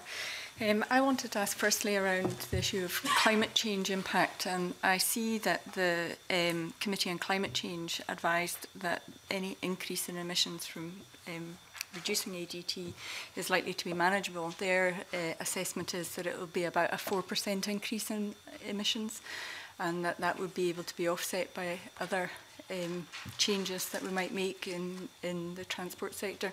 Would you broadly agree with that, and with that conclusion as well? And would the people submitting, putting forward opinions in your consultation also be in agreement? Yeah, so I mean, I think firstly we certainly recognise that there will be environmental impacts from the policy, and you're right to say that the Committee on Climate Change has advised that the increase in emissions should be manageable. I mean, what we've said is that we're going to work harder in other areas in order to mitigate the effects of that, essentially. And we've mentioned before that the environmental impacts are being carefully considered through the strategic environmental assessment process. Is there debate at all around those numbers? Because 4% doesn't seem like a huge difference to me. Certainly not that I'm aware of. Okay. The other thing I wanted to ask about is I'm a representative for the Highlands and Islands, so I'm particularly interested in hearing about what people had to say about the exemptions for, at the moment, the Highlands and Islands airports are all exempt from the taxation. Is that likely to be continued in future? I mean, yeah, so in terms of the consultation responses, as we touched on before, there was certainly overwhelming support to keep the tax structure similar, but also to keep similar exemptions. I mean, we can't, as we touched on in response to some of the earlier questions, we can't at this stage say anything more on specific exemptions, but we've committed to coming forward with further details on that shortly. And can I just pick up on the timescales of the further details? You said something about this bill going through in September, and that the detail would be available subsequent to that. Is that correct? Yeah, so the hope is that we get the bill passed before summer recess. So that's certainly what we're planning to do, and then issues to be brought forward through subordinate legislation would be after that. So in the autumn, September, October. So just to clarify, it is likely that tickets will be sold, and then subsequently taxes will need to be charged for already made sales if they're on sale about 340 days before. Is that correct? On those specific tickets, yeah, that would be correct. I mean, I think the other thing to add is through through the other routes that we have. So we mentioned the stakeholder forum, which draws on a range of stakeholders. So industry is one of those, and through that forum we're trying to give the airlines as much advanced certainty ahead of final decisions being made on rates and bans as we can. Thank you. Yep, I've got a quick follow-up on that specific issue in terms of... Just to make sure I've understood that answer to Mary Todd correctly, what you're talking about retrospective taxation by a secondary instrument. What legal advice has the government sought or taken to ensure that proceeding in that manner would not be vulnerable to judicial review in the Court of Session? apologies if any confusion was caused with my initial answer there. I mean, we're not talking about, or what I wasn't talking about in my answer was retrospective changes to taxation. I was picking up on the specific point about the timing of when the details of tax rates, bans, and exemptions would come in. And this was, yeah, sorry. If you're talking, perhaps I've misunderstood, in which case I apologise. But if you're talking about applying a tax in the autumn to a ticket sale that has preceded the point of tax liability, that's retrospective taxation, isn't it? Yeah, so the tax will come in from the 1st of April 2018, and from that point we'll have full details of the tax rates and bans. So that, when you say the tax will come in on the 1st of April or in April 2018, do you mean that this bill will take effect, or that the secondary instruments that establish what the bans and rates are will take effect in? I mean, I'm not quite sure if I understand exactly the chronology of this. Yeah, everything. That's our ambition, right. to have the bill passed by summer recess, and then any additional points which weren't covered around things like exemptions, rates, and bans through secondary legislation well in advance of the tax coming in from April 2018. Thank you, Patrick. Very much. I wanted to follow up the questions on climate change because I didn't think they needed to be quite that softball. The UK Committee on Climate Change which of course has a formal role in advising the Scottish Government on climate change under the Climate Change Scotland Act, has clearly recommended that aviation emissions by 2050 need to be limited to 2005 levels. That does allow some degree of demand increase, but not unlimited demand increase.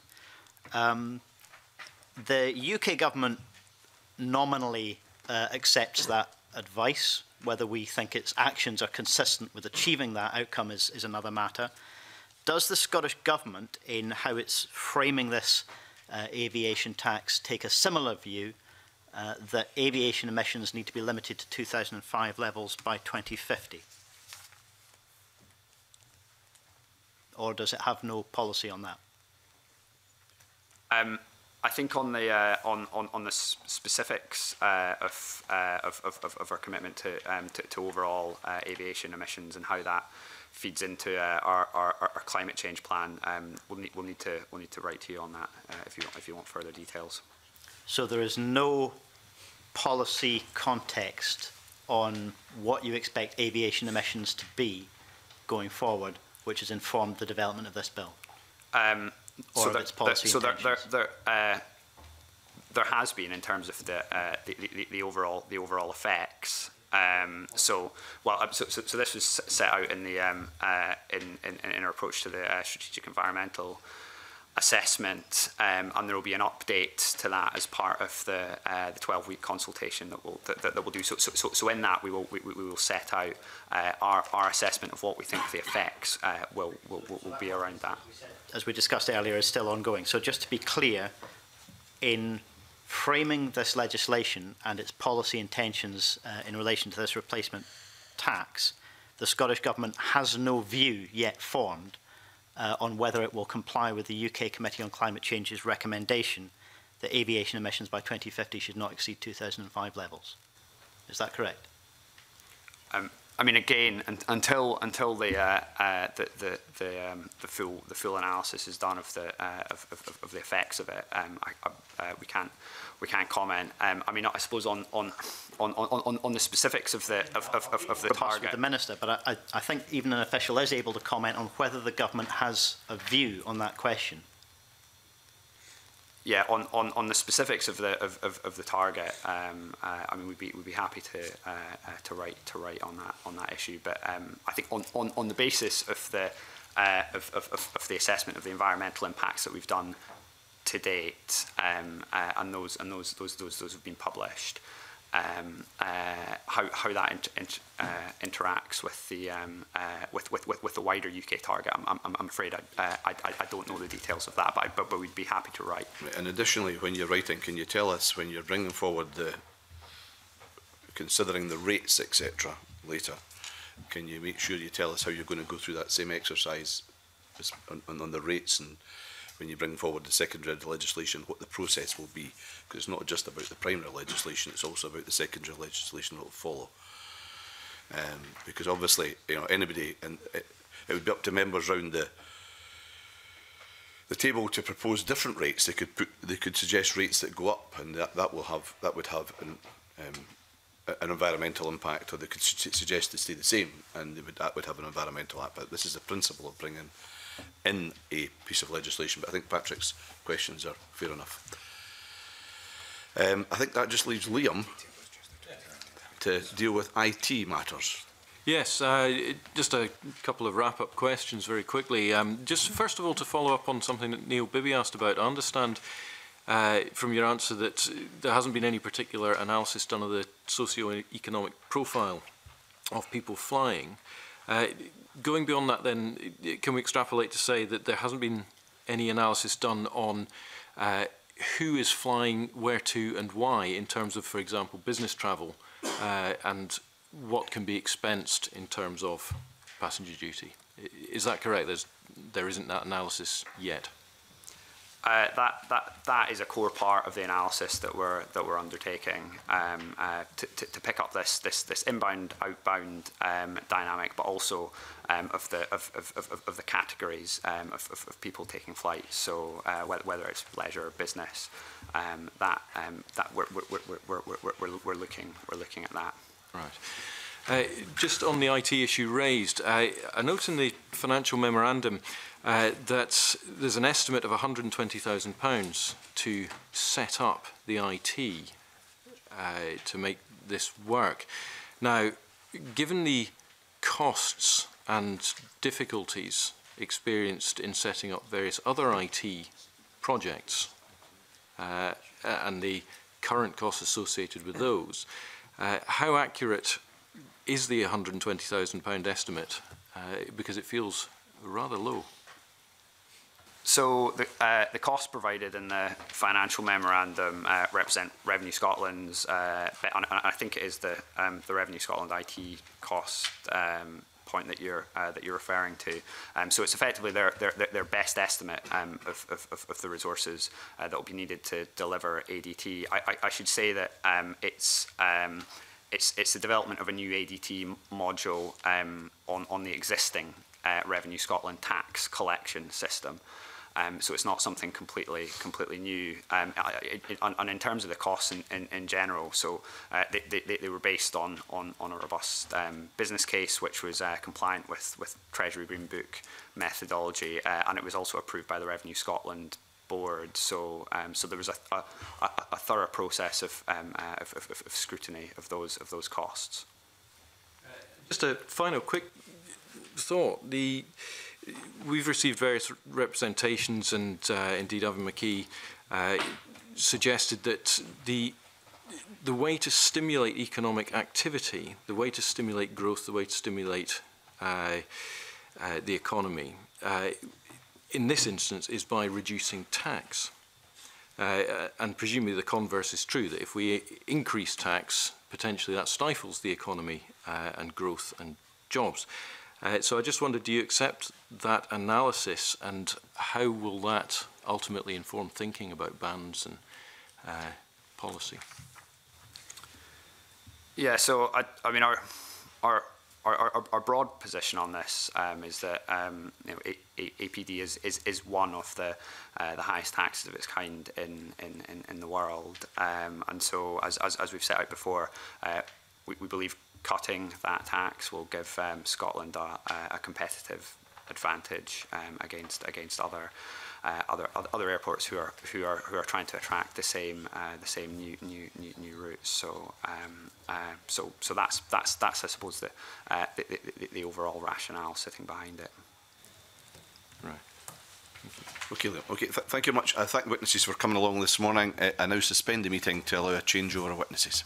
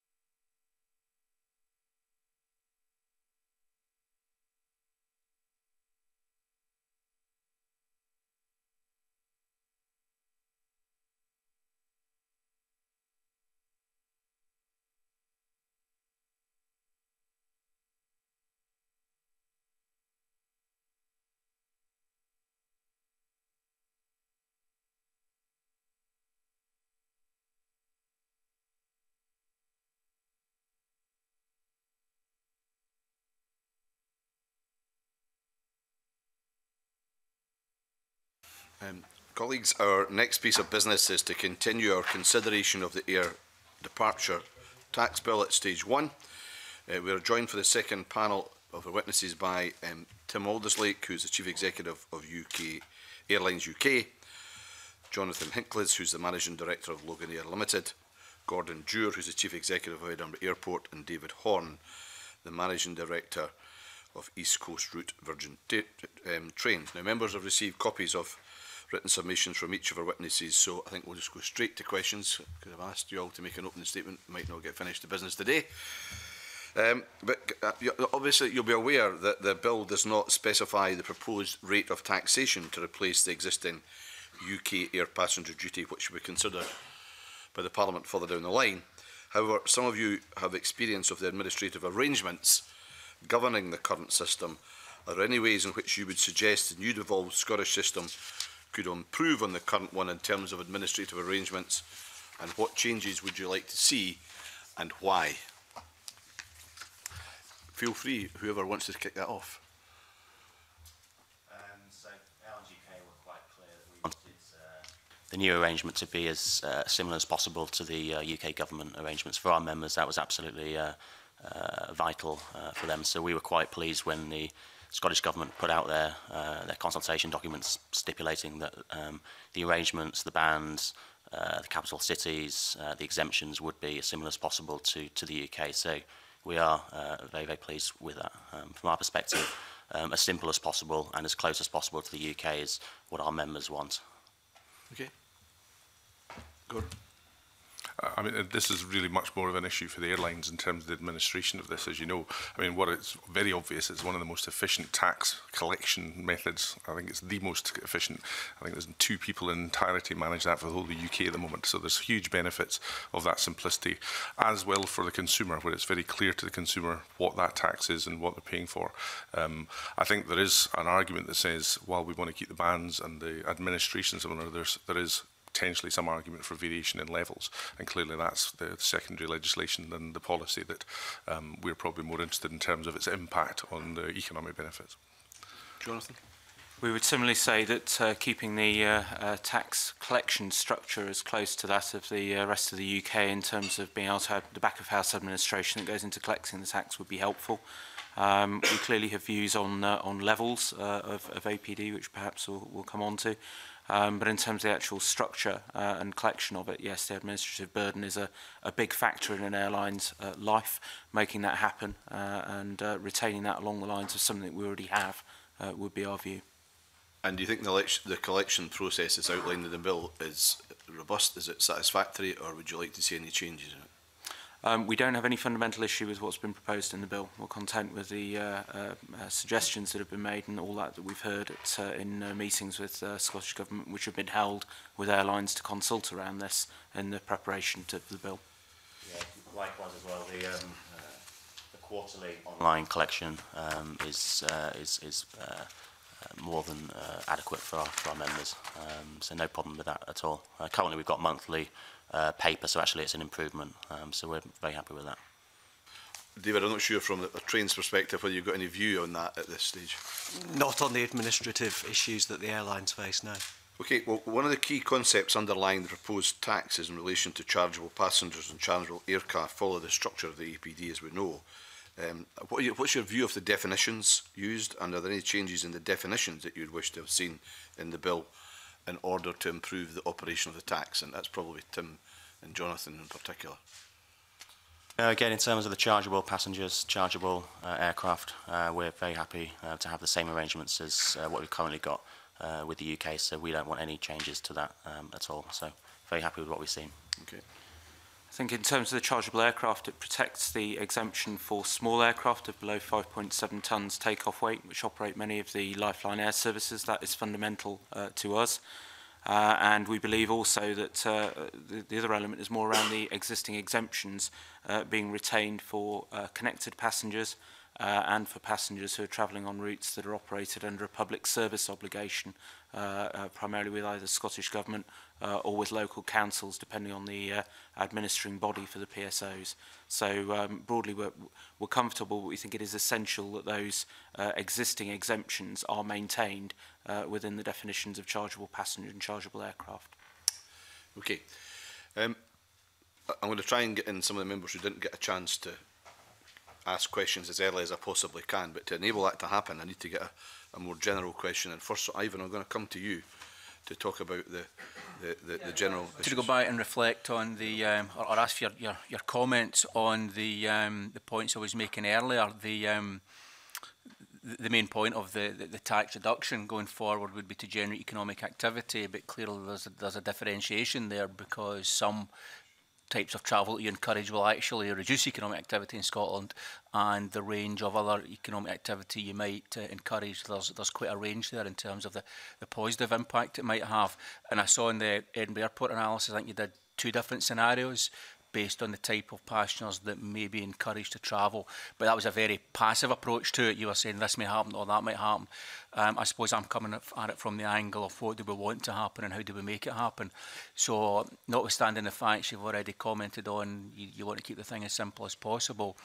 Do you have any analysis or any comments to make on the type of travel we might want to encourage for the good of the whole economy, and not just to get more people buying their duty free, but for the good of the whole economy? And any comments on that?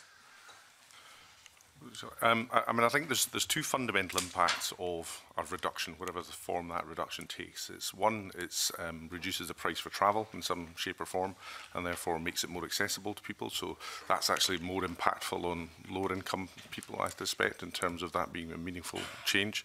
The other thing that is really the bigger driver of the wider economy is the encouragement of further connectivity. And that's obviously new routes, new airlines coming in. Now, it's clear that different routes will have different impacts. I think it's fair to say that long-haul routes are seen as very attractive propositions, particularly those that are bringing inbound visitors.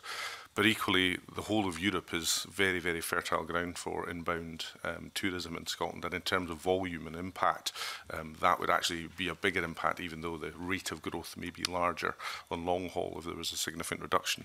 And the advantages of that are that even though offering more choice to Scottish residents will undoubtedly allow them to go to different places, in itself it probably doesn't generate a huge amount of more outbound trips.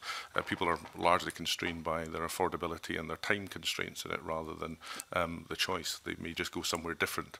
Whereas if we make Scotland accessible and affordable to get to, and direct service is the best way of doing that, what we see every time is a very, very large increase in the number of inbound visitors. And in fact, every single long-haul route in particular, and most of the short-haul international routes that have arrived at Edinburgh over the last 4 years, have seen a majority of inbound passengers over outbound. Is there international comparisons then? If you look at, for example, Copenhagen or Oslo, which have got 20-odd million passengers just going through their main airports alone, never mind all their other airports they've got. So clearly they're a step above where Scotland is in terms of the amount of travel they've got going through for similar-sized countries. Do you see in that scenario there's significantly more outbound type travel coming through?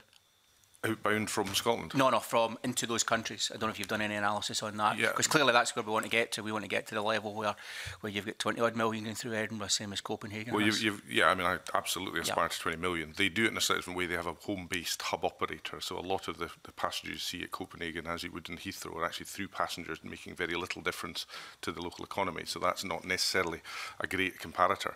But what we see is that if we have a significant reduction of halving, we were going to see a very significant interest in airlines bringing new routes. We already have on record Callum McCall of EasyJet saying that she'd increase passengers in Scotland by 30% on the back of this. Michael O'Leary has been very robust about his intentions to increase if he sees it. And if we do it quickly and if we do it very clearly, we'll probably get an over-response because they want to demonstrate the impact. And I say an over-response because we shouldn't forget that even if we halved it across the board, would still be the most expensive air passenger duty anywhere in the world other than Chad. So, you know, all we're doing is reducing our discrepancy and our disadvantage. We're not getting ahead of the curve in any shape or form. It's also, I mean, on that context as well, there was a question earlier about, you know, should we be worried about, you know, there's already success. Should remind the members that we only got back to the 2008 passenger numbers last year. So while Edinburgh, we're in a lucky position that we've got a very strong economy and growing well and doing well out of that, you wouldn't say the same about Aberdeen and Prestwick and many other airports at the moment. I think it's important to say that last year we had 251 million passengers across the UK as a whole. Absolutely, it's great that Edinburgh and Glasgow airports are doing well, but you know, that's not unique across the whole of the UK, with the exception of probably one or two airports, you know, Liverpool and Dome Tees, for example. Most airports in the UK as a whole are experiencing very, very strong passenger numbers. But as Gordon says, that is only getting back to where we were in 2008 before the economic crisis. And I think it's also important to say that Edinburgh and Glasgow and Aberdeen, there is still significant growth of existing runway infrastructure that we can utilise. So I would rebut the point that you were making earlier, that somehow just because we're doing well in Scotland and across the UK, that somehow there needs to be a cap on passenger numbers. That absolutely is not the case. When you've got existing infrastructure and you've got spare capacity, we should be doing everything that we can to get more routes in and more connectivity. Jonathan, you want to respond to some of that as well? In terms of the economic activity, we believe that there's a strong opportunity here to actually make a real difference in the Highlands and Islands. And this is around the current exemption that exists for flights from the Highlands and Islands, reciprocating that so that passengers departing from Glasgow, Edinburgh and Aberdeen to the Highlands and Islands actually are lifted out of APD as it is today and ADT as it will be in future. We believe that that will actually give the fastest return on investment in terms of the Scottish Government's funding of that, which will be well below £2 million a year in absolute cash terms of the tax currently collected from those customers. The reasons we say that, around a quarter of passengers travelling on those routes today are funded directly by public service, such as NHS patients travelling, councils, all of those areas. So around a quarter of the tax income currently coming from customers flying from the mainland airports out to the Highlands and Islands is already funded by government, and therefore on the basis of not wishing to perpetuate a money merry-go-round, it would make sense to do that. But also then in terms of growing the traffic travelling into Highlands and Islands airports, that will also allow us to generate more income for HIAL through the charges it levies to airlines like Loganair, that will reduce the subsidy that has to take from government. So there's a fairly direct case before you get into what we think are some strong economic impacts about encouraging tourism and encouraging business through the Highlands and Islands to do that. And these are routes we carry around 500,000 passengers a year on routes exclusively within Scotland, and all bar one of those routes crosses a body of water. So trains are not a substitute in the markets in which we serve, and also from an environmental perspective, the sum of a car plus a ferry journey to travel, for example, between Glasgow and Stornoway is generating, depending on the way you do it and the number of passengers travelling, more emissions than an air journey directly from Glasgow to Stornoway. So we believe that there is a strong case economically, a strong case environmentally, and a strong case really for the indirect economic benefits through the Highlands and Islands of reciprocating that exemption that's there today. And one of the early things that we would like to see happen under the Scottish Government's powers to levy the air departure tax is that those routes from Glasgow and Edinburgh Aberdeen today are lifted out of ADT for flights departing to the Highlands and Islands. Okay, I know that Marie's going to want to ask you some questions specifically on rural areas, and don't worry, David, we're going to get to trains as well. But I've got a couple of supplementaries. Ash Denham first. Yes, hello everyone. I'm actually an Edinburgh MSP, so obviously we know Edinburgh Airport is Scotland's busiest airport, and it's also a really big employer in the area as well. So this is obviously particularly for Mr. Dewar. So I think you've done there's been a number of studies. Edinburgh Airport have done a study themselves on what you see as the economic impact of reducing this tax. And I'm wondering if you could share with us some of the findings that you've had there, but particularly around maybe the wider economic impact for Edinburgh and maybe the surrounding area, but also in terms of the monetary value, maybe in terms of the GVA. Yeah, so the sort of value we think in terms of across Scotland of the reduction, and we modelled this on just a halving of all, because that was just based on the statement they want to reduce the tax take, and it would vary if there was different bands and rates. But effectively, we think it's 10,000 extra jobs across Scotland, largely in the tourism industry, some of them directly involved in aviation with new routes and new airlines, for example, and about 300 million gross GVA added across of that. I think what's even more interesting, though, is that the revenue take is positive as well very quickly. There may be a modest lag as things take time to bed in and we get the growth that we're seeing. But if we have a very clear statement in policy, the airlines are actually very quick at responding, and the benefits we get from additional passengers, albeit paying lower APD, it bridges some of that gap. We get all sorts of other revenue income streams with new taxes from employment, for example, and one of the biggest wins are the reduction in unemployment benefits being paid as people get back into employment, obviously are independently living their lives as the result of that. And that's before we get into all the indirect economic values of the wider the spend of tourists, for example, in the Highlands and Islands. So across the piece, it's one of the best investments you're likely to see, where not only do you get economic return, but you actually get a cash return in through the government's coffers. So obviously you heard some of the session this morning, and we were talking about, somebody mentioned that for a tax of this type, it's one of the most expensive in Europe, and possibly wider than that. So the direction that the Scottish Government is looking at going at, how do you think that fits into the wider context? Like, what are other countries doing on this tax at the moment or recently? All, with the exception of Norway, which has only just recently announced an increase in this tax, and I think they're about to find out the folly of that. Every other country has gone in the opposite direction, and mostly have abolished. So the only benchmark, which is an interesting one, I've never compared Scotland with Chad before, but it's the only country that we've actually on a par with. Every other country in Europe is either down at the sort of 2 or 3 euros or free. So we're a complete outlier in that regard, which is kind of counterintuitive given that we are at the very northwest periphery on an island, and we're incredibly dependent upon inbound tourism, where tourism is the largest employer in the country. So that, to me, seems to be completely perverse logic. And so effectively, if we can reverse or at least address some of that by having it, and remember, we'll still be significantly more expensive than just about every other country. In fact, we'll still be the most expensive than any other country in Europe, even if we have to across the board. Then that would seem to be a pretty logical policy to pursue. Yeah, we did a report on this last year, and if Scotland pushes ahead with a 50% reduction, then Scotland would improve for short haul. It's standing by 38 places over the rest of the UK. For long haul, it would rank the 9th highest in the world, leaving England and Wales at the top of the league table. So even it would still be one of the most uncompetitive nations in the world, both for short haul and for long haul. But it would be getting somewhere up the league tables, and I would hasten to add that I don't think Chad is the kind of place that we should be comparing ourselves with when it comes to air ticket taxes and charges. So I think that's quite a useful analysis in terms of where Scotland would sit compared to where it sits currently.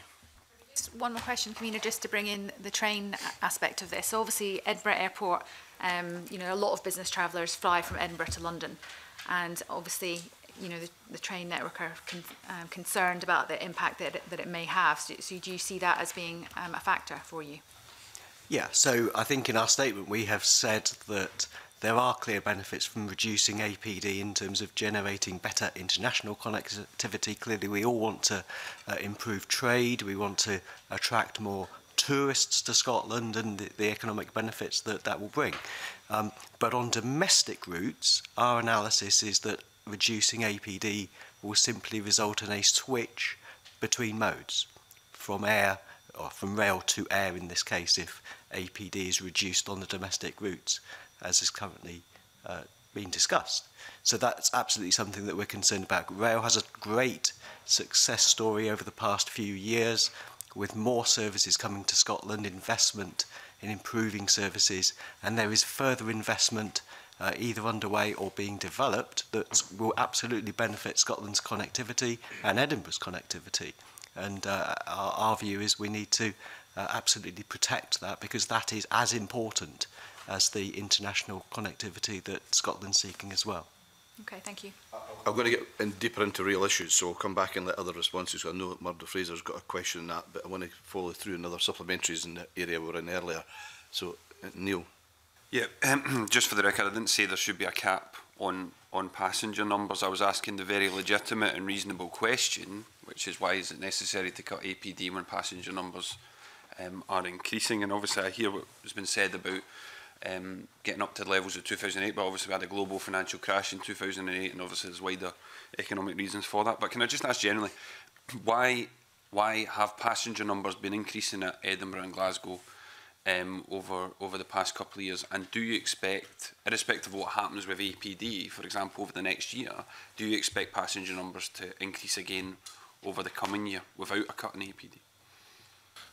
So I think you've got to come at this from the wider market view. So the wider European market, aviation market, is growing about 5% per annum at the moment. So if you're at 5% per annum, you're on marketplace, and that's a result of fairly benign position where the UK economy is doing reasonably well overall.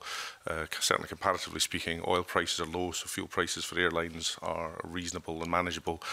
So we're in one of the upswings in terms of the general economic. So you should only really be taking any comfort from above 5% growth, because otherwise you're just marking time with the rest of the wider economies. So I would argue that one of the reasons you're seeing getting back to 2008 levels is a market correction. There's effectively you're seeing quite a significant move from Prestwick to Glasgow, for example. So that's not market growth overall, that's just market transfer. And Edinburgh has done well because actually our economy has done exceedingly well in comparison to the rest of the UK. So, and I'd also like to think we've done something right in terms of the way we engage with airlines and point out the benefits they can have. So we're out there competing with hundreds of other airports around the world, trying to make the case why airlines should make very, very risky and large investments into Edinburgh and Scotland rather than somewhere else. And I think we've got good at that, and we've come off of a position where we were shared ownership with Glasgow, and if you like, the gloves are off and we're prepared to fight our corner to get our fair market share within Scotland. So all of that's true, but I don't want to over-encourage the idea that we're doing marvellously and it'll all continue. That's not the case. The economy is driving most of it. There's some modest upside in terms of some of the things we're doing, but we're going to have to work really hard. And my competition isn't with Prestwick or Glasgow or Aberdeen. I am competing every day with EasyJet and Ryanair against Copenhagen, against Barcelona, against Rome, and against all of our other European competitors. That's the market we should be looking at, and we are massively under against the wind, because physically we're further away, so you have to burn more fuel and more staff time to get here, and our tax is the highest in Europe by a long way. Can I just, obviously you recorded an 11% increase in 2016. Can I just press you again, do you expect passenger numbers to increase over the next year, 2017? Yeah, we'll grow in 2017. We don't expect to grow by that much. The reality is the aviation market is highly leveraged against general economic growth, and then you'll get some local conditions. So if the economy is growing at 2%, aviation will grow at 4 or 5%. But the converse is true. Most airports were seeing double-digit declines 2008 over to 2010. So it's not like it just lands on our lap. We have to work really hard at this. And of course, what happens in a constraining or flat market is that airlines work even harder to find the margin somewhere else. And if I put this in context, if we took a £13 APD departure tax that is levied, my average charge to an airline per passenger is under £10. So I'm out there competing, offering discounts to airlines to entice them away from Copenhagen, and I can't even get close to matching what APD is before I even start. So even if I go free, we're still more expensive as a result of that tax as most other European airports. I think it's worth putting on the record as well that according to IATA, the average profit per passenger for airlines is $7, and when you've got a UK rate of APD at £13, that puts it into context. So our members have spent upwards of about $50 billion over the last 10 years buying 470 new aircraft. We've got 400 more on order. Some of those are replacing existing aircraft, but some are new aircraft that airlines are trying to get into new destinations to set up new routes and greater connectivity. So they will go where they can get the biggest bang for their buck. And EasyJet, they are a UK carrier, but they've got bases all over Europe. And so when you're only making a fraction several pounds, several dollars per passenger, you will go, if you have to, you'll go into Europe, to Copenhagen, elsewhere in Europe, where you'll make a bigger profit. Patrick, I think you've got issues on the economy issues on this as well. Yes, thank you, Convener. Good morning. Gordon Dewar has talked about some of the economic analysis that's included in the written submission, and I just wanted to look at that. You've talked about the potential for additional revenues being generated for the public purse. I think you said for government coffers. You weren't clear which government you meant. You've cited value-added tax, only a proportion of which is to be assigned in future to the Scottish Government. You've talked about corporation tax, which obviously is not devolved at all. You've talked about savings from the welfare bill, from the Social Security bill, which again is not devolved and seems not to include any analysis of the proportion of people working in the aviation industry who are claimants at the present time. And you've talked about employment taxes using a study by Oxford Economics from 2013-14, at which point obviously the personal allowance was significantly lower than it is now, and lower again than it's intended to be by the end of the parliamentary session. Is it not clear that not only there's no indication in your analysis of what proportion of the purported additional revenues would come to the Scottish budget, but also that you're relying on research and studies that are woefully out of date and can't be considered as a reliable forecast of the revenues that might come through those taxes that are devolved? I would welcome the request I heard earlier when I was sitting on the back benches here about having the government do a full and frank analysis of this. I think that has been missing for some time. The fact that I'm using 13-14 data is because I've been arguing this case for 7 or 8 years. So we're a long way away from where we started. So I think it would be fantastic, because one of the accusations we get, if we commission it, they would say that, wouldn't they? And I think that's unhelpful, given that if nobody else commissions it, we're the only ones that did. They are a very reputable company, and they are independent in terms of their findings. But I think the right answer is that government brings forward a full analysis of the benefits of this revenue and economically. I hold up my hands. I've probably used the "they would, wouldn't they" response myself from time to time. But you would agree, for example, just to boil it down, your written submission, which does still cite the Oxford Economics research, talks about generating 900 million in revenues from income tax and 1.3 billion in revenues from national insurance. National insurance clearly isn't devolved either. If we're looking at a substantial gap between 9,440 as a personal allowance when that research was done, and 12,500, which the Scottish Government intends it to be by the end of the current Parliament, you would need to be looking at people earning significantly above 12,500 to generate any meaningful income from income tax from theoretically generated employment. And we are talking about the tourism and hospitality sector, which are pretty notorious for poverty wages. I wouldn't agree with that second part of your comment, but I don't think it's for... You might if you were on minimum wage. I'm very closely associated with Visit Scotland and Scottish Tourism Alliance and understand the economics of tourism, and I think what they are is a very successful employer that's got lots of opportunity for growth and are very fair employers. But you would agree with the basic point that employment generated would have to be significantly above 12,500 in order to generate any income tax revenue. I would agree with the point that the analysis should be done by those that understand these things. Thank you. I think, just, if I may just add one point, the average salaries certainly in Loganair are almost double the level that you're talking about across the Highlands and Islands network. So in terms of any job creation within our organisation, the salaries will be above that level. They are. I'm perfectly prepared to take your word for that. We are mostly talking about induced employment in the wider economy, though. Hotels, tourism, nightlife, all the rest. Okay, before Move on to issues, Marie, and the rural issues you wanted to raise, and I think Liam did as well. Can I just clear this Chad matter up a bit more? Because I know that in FIFA rankings that Scotland's 67 and that Chad's 151st. And I understand why that's arrived at. But so who's come up with the analysis that says that Chad is the highest in the world and that Scotland and the UK's second in there and Scotland's in that? There's a World Economic Forum study. They do a study every 2 years on tourism and air taxes and airport charges, and we were 136th out of 137 countries. Chad was below us, but they didn't submit any figures, so it's conceivable that we could have been completely last. Wow. Okay, I'm really glad I asked that question now. Okay, but it's... Most of the reason why we're so ineffective in terms of pricing in airports is all down to Heathrow, so that's okay, the but I think what we should do is get the clerks just to do a bit of, so we can source that as a proper thing for members to be aware of, because it's been mentioned a few times. Now, Marie. Thank you, Convener, and I would have to say I would agree with the concerns expressed by the panel. To characterise the tourist industry as entirely a low-wage economy, I think would be doing it a disservice. It's a vital industry in the part of the country that I represent.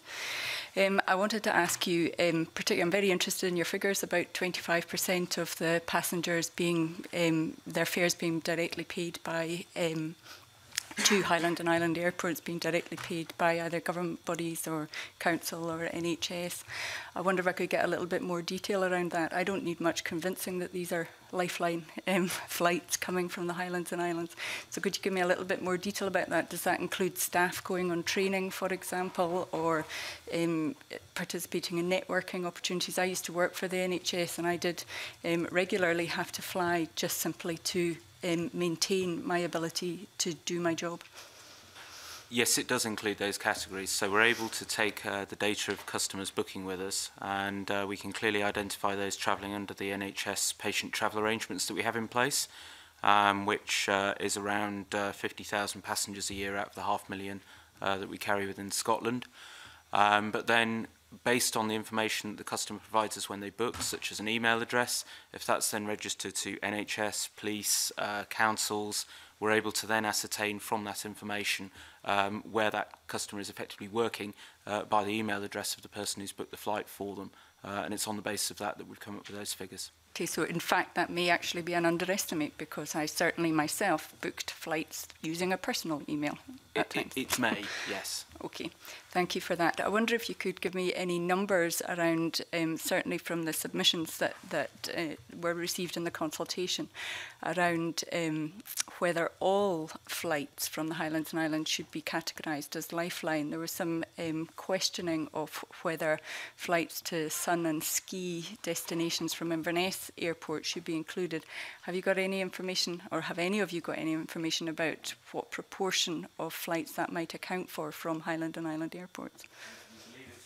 Small. If we look at the Highlands and Islands airports' total throughput of their route network, which is around 1.1 million passengers a year, and that includes Inverness, Loganair accounts for over half of their business.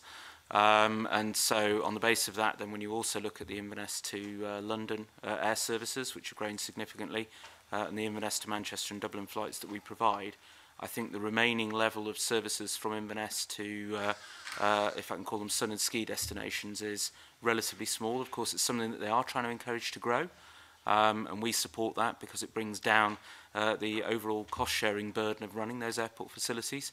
But I think, from memory, I think they have 6 flights this year to Mallorca, versus probably 6 a day from Gordon's got, or something of that nature at the height of the season. So it is a minuscule part of the wider piece that we're looking at within the Highlands and Islands network. Thank you. And I also wanted to ask just about alternative modes of transport. So you mentioned that was it all routes but one go over a body of water? And the one route that doesn't go over a body of water, would that be Wick to Edinburgh? It is indeed Wick to Edinburgh, which of course as a journey might as well be over a body of water, trying to get it by surface transport, given the alternatives, which is why it still flies. So, yeah.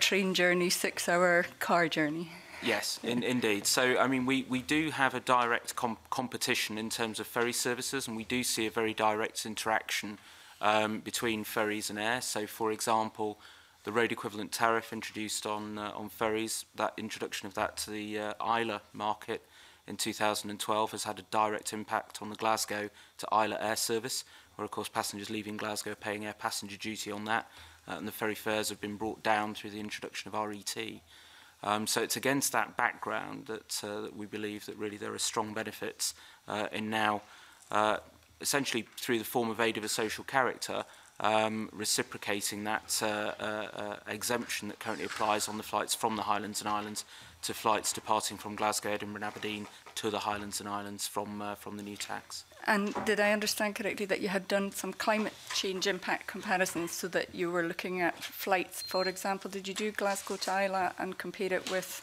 a single occupied car and ferry journey? We've done some outline work, so I will not profess to say that it's sort of we've had a bevy of consultants working away in the background around this, but in terms of looking at the average emissions figures generated by both CalMac, but more particularly on the longer ferry routes, Serco Northlink, which operates the North Isles services from Aberdeen and Scrabster, that essentially the longer the ferry journey, the worse the emissions get to that, and of course ferries tend to depart from the closest point that they can sail from, which means that normally by implication there's a long car journey to actually get to the ferry in the vast majority of areas in which we compete with air services. Thank you. Kim, I think you had some questions around this area as well. Did I get that right? Or? Yeah, a number of questions. Let me go to evidence, and specifically the evidence submitted by Virgin Trains. There are some quite big claims in that evidence. Around 33% of the southbound rail market would switch to air if APD were abolished, for example. What evidence are you basing that on? What studies have been done to draw those conclusions, and how robust are they? So it's based on conventional transport modelling, based on the information that we have available to us at the moment. But I think clearly there are a range of outcomes so all of the research that has been discussed today and discussed in each item of the evidence, I think does need some proper scrutiny, as was mentioned earlier. But we believe that the research that we have undertaken is robust. We know that rail competes strongly at the moment with the aviation market. We know, for example, the initiatives that we have launched in the past year have been successful at attracting customers from airlines to rail, in part, as well as boosting Scotland's connectivity. So we know that the market is competitive, and that is why we are extremely concerned that a reduction in the tax paid by air passengers will result on these domestic routes in a switch from rail to air, and that will fundamentally undermine the case for further investment in the rail routes between London and Scotland. But have you evidence, have you taken robust evidence that suggests that your customers are actively, or are making an active choice to take the train because they don't want to pay a £13 charge, such that if that charge were only £7, they would make an active choice to do something different? So we have evidence that customers do compare the price of the choice of the modes that they have, as well as, of course, factors like the journey time and the connectivity, whether they want to go to Heathrow, for example, and then make the journey into the city centre, or go directly to the city centre. So customers consider a number of things, and we absolutely know that price is one factor. Yes, that but is I'm why asking about the 50%. Yeah, so reduction. I mean, so clearly, when you're doing transport modelling, the prices of alternative modes are aggregated. So you will look at the cost that a passenger would pay for the airfare, including the taxes, and you would compare that with the rail fare. And so we have applied the reduction in our analysis. We've applied the reduction proposed to the tax element, and the results that we've shared reflect that effect. Right. So just to reflect back what I think you're saying to me, that it is your conclusion that if the airlines were suddenly able to display a £7 reduction in their fare, that would cannibalise 33% of your rail markets. So that is on a £7 on the fare. southbound route. That is what our research to date has found. Right. And what do the airlines say about that? Ross, that as an ex-public transport modeller and rail operator, I've never seen the elasticities of anything of that scale in terms of impact. So I don't recognise where the numbers come from or how that's plausible. But here's the thing: I'm really happy to be in a competitive market, and we'll stand on the customer service we offer and the choices we offer. It's a bit galling when a heavily subsidised industry is asking for their competitors to be taxed to be competitive. If I can just comment on that, just for the avoidance of doubt. Our services between London and Scotland are not subsidised. This year we paid £280 million in premium to the government. I think on a per passenger basis that actually equates to slightly more than airlines pay under the Band A for each aviation passenger. Real cost.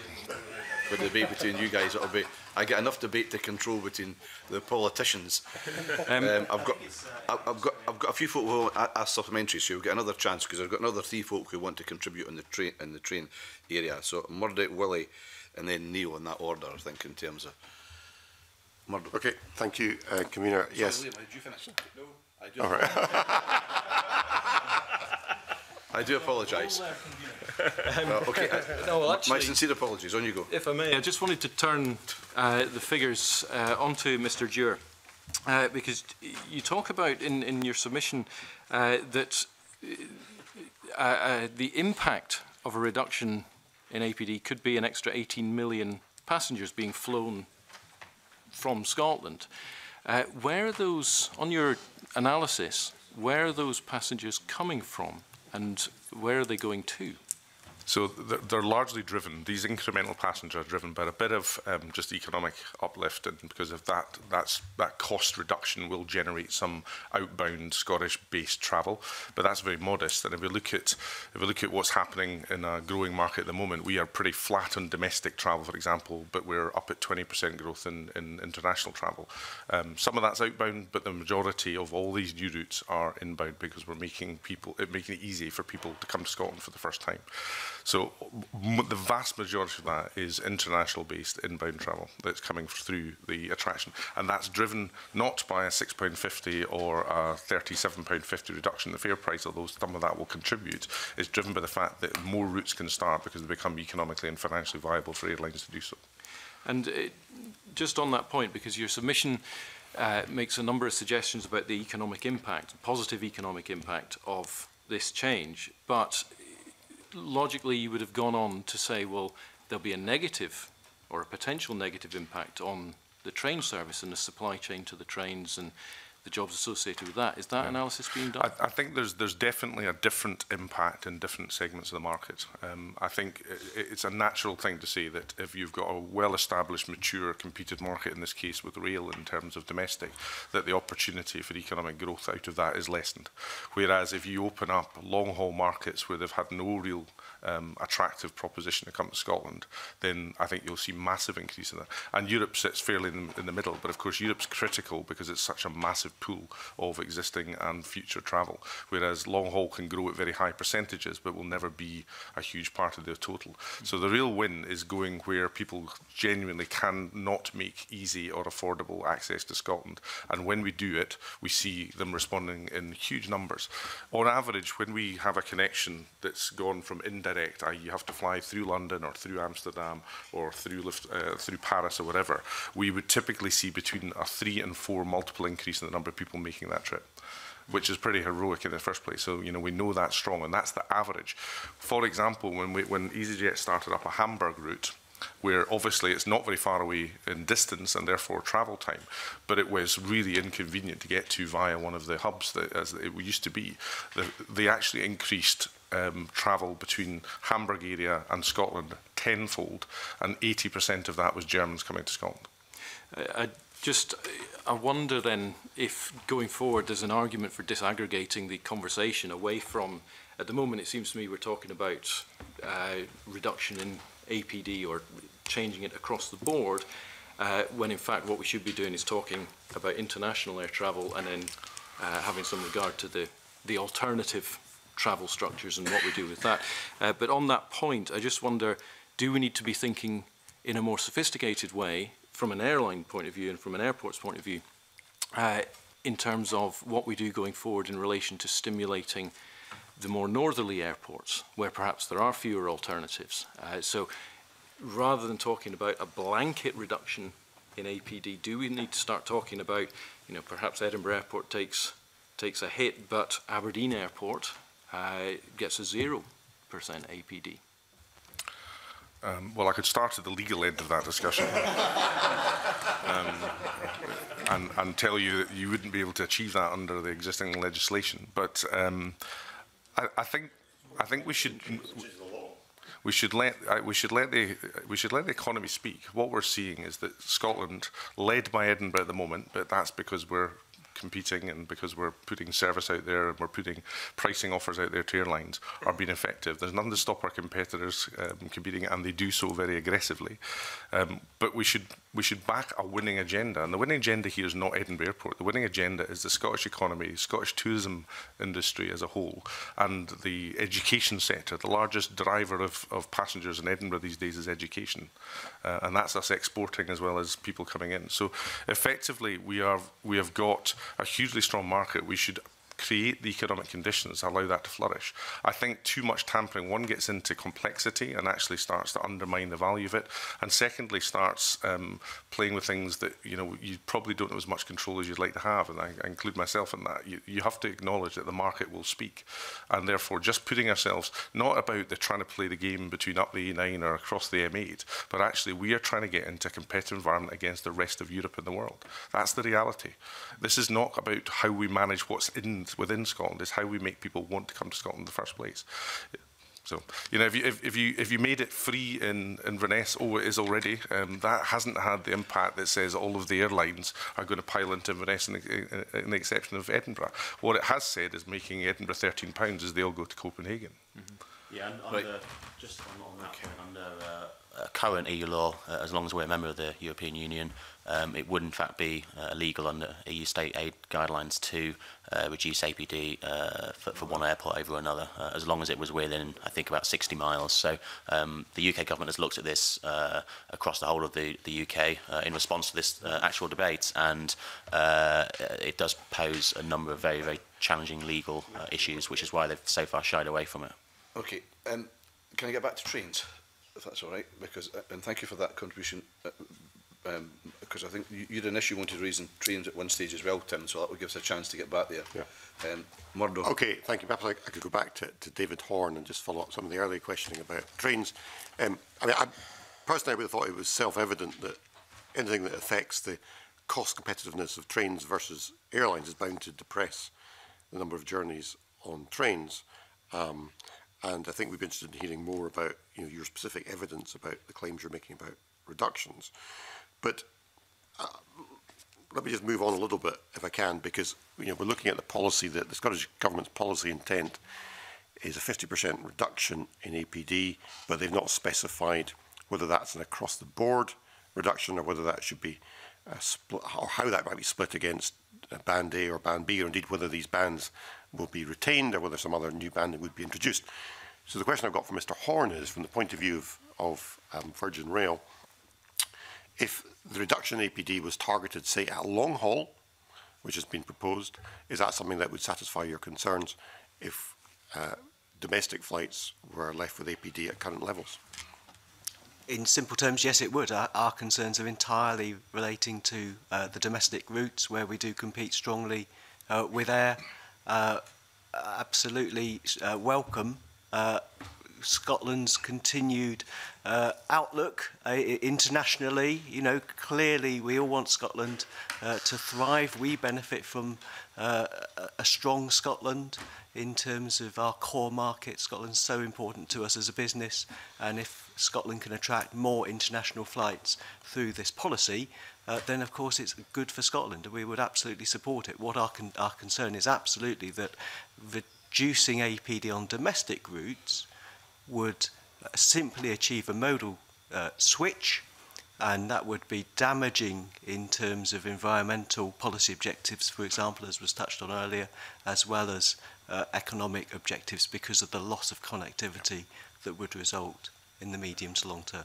Okay, so if I understand you correctly, what you're saying is you see a potential reduction in long haul only as complementary to the provision of rail travel, and therefore that could actually have an economic benefit by bringing more people to Scotland who might then use rail services whilst they're in the UK.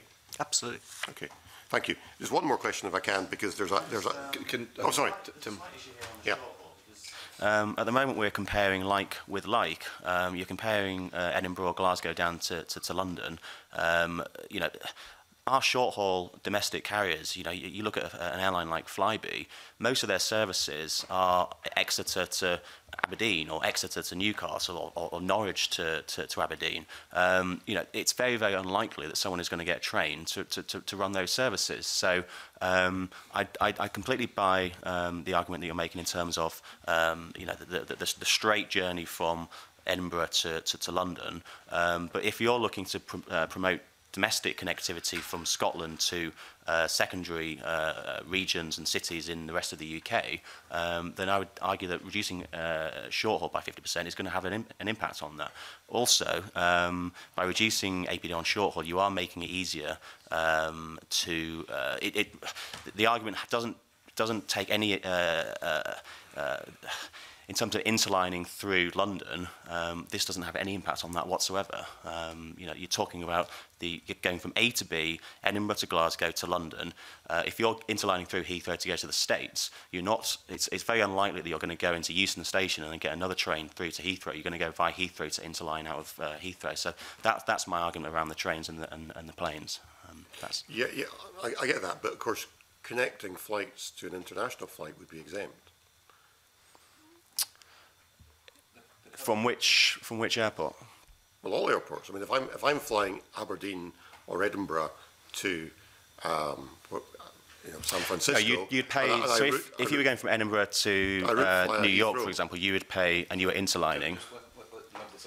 Sorry. So as I understand the legislation, it is your point of destination that you pay your APD on. So if I'm flying to San Francisco from Edinburgh, whether it's via Heathrow or wherever it's via, I wouldn't pay APD if the policy was to scrap APD for long haul only.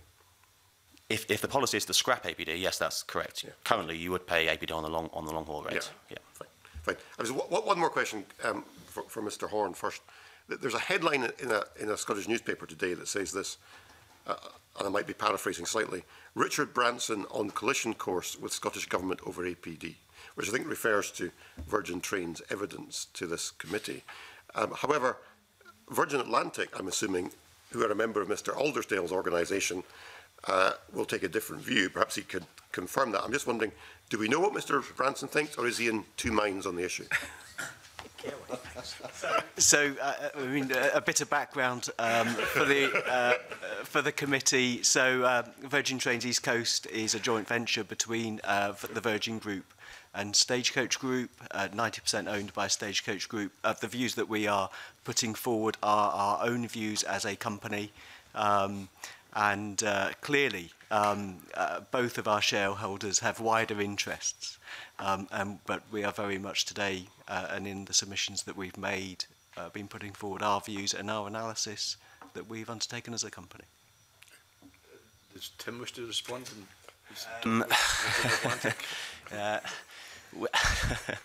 It will come as no surprise to you to learn that we represent both short haul, long haul domestic carriers. So I'm not going to get into a discussion around the bandings or the Virgin Group. As we've said, we want to see the 50% reduction across both bands, and I think I might leave it there before I get into trouble. Well scattered. Willie. As an Ayrshire MSP, I'm really interested in the potential beneficial effect of this policy on somewhere like Prestwick.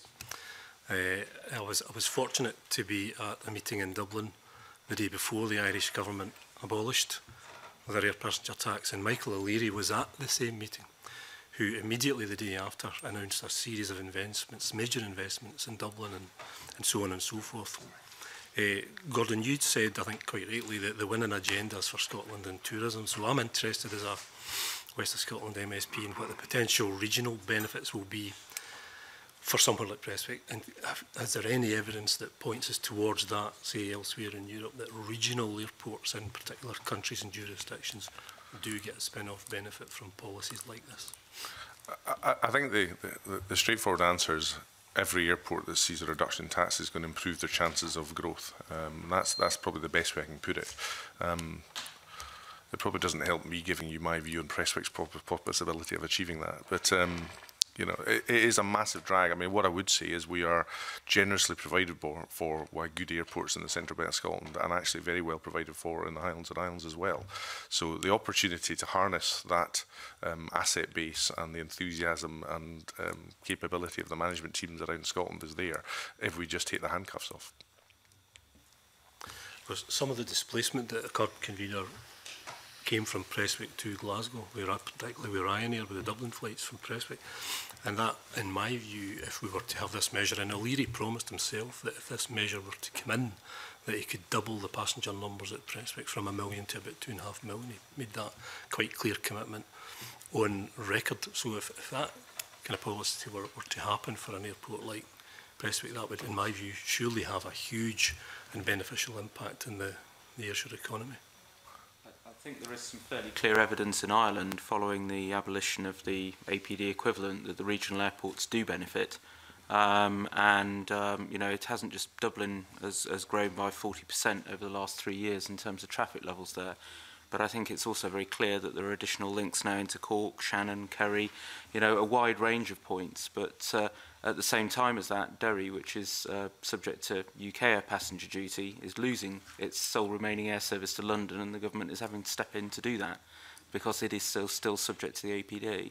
So I think there is the model of what has happened in Ireland and the impact on the immediate periphery around that is something which I think would be a good benchmark for further scrutiny into the likely effects of the Scottish proposals. And in Northern Ireland, and Belfast International only retained its United New York service because they abolished the APD for it. So that was the difference between keeping that route from being cancelled. Okay. Just wanted to go back to the issue of potentially encouraging air travel within the UK at the expense of rail travel. Looked at an example yesterday of travelling in a couple of weeks' time from Edinburgh to London, and you could get a Ryanair flight from Edinburgh to Stansted, and even including travel from Edinburgh city centre to Edinburgh, and including a train journey from Stansted Airport to London city centre, it came in at £63, and on the same days there was a Virgin train from Edinburgh be costing £115 return. Now I appreciate, so, you know, Virgin East Coast do special offers and £20 returns and sales, etc.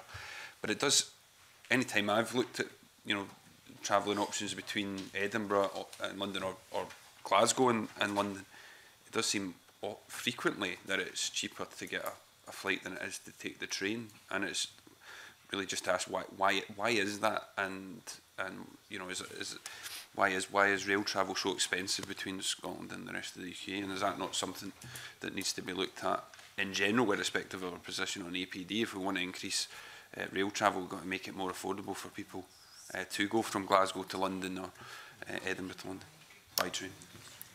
I think we would say that it's absolutely important that rail travel is affordable between Scotland and London, and that's absolutely what we've been seeking to achieve over the past 2 years since we've been operating the East Coast route. Last year we expanded our services, so between Edinburgh and London there's now a half-hourly service. You don't get a half-hourly service to Stansted with Ryanair, and the half-hourly service enabled us to offer many more thousand cheaper tickets on the route each week. So we are absolutely addressing the affordability point, and it is clearly important to our market. Absolutely, we are offering a different proposition and seeking to offer a different proposition to airlines. We're trying to take people between city centres to cut out the journey both to and from airports, and indeed the experience that people have these days getting through airport security, for example. Our focus is on providing a high quality frequent service where on board people can work. We have free Wi-Fi, we have entertainment systems on board between Scotland and London as well. So we are attracting people through the customer experience as well as price, and I fully agree with you that price is absolutely important as well. I don't really want to get into debate between rail and air on whether or not who's giving the best deals, because that's not really about the bill. But I think you're probably going somewhere with this, Neil, in terms of the end of that. It was just, it was just to explore the reasons why rail travel currently is more expensive than air travel on a lot of occasions. Okay. Patrick, I think you're related to this area as well. Just to clarify... Before you start, I really need to make sure, because time's marching on a bit, but I need to get the public finances issue, and what James wants to raise on the agenda before we haven't touched on climate change yet. I know climate change is still to come into as well. Okay. I assumed you were going to pick up on some of that just now as well. Well, I can deal with that now if you'd like. I was just going to follow up on one issue from Mr. Horn's written submission, and it is just about understanding clearly the implications of what you're saying.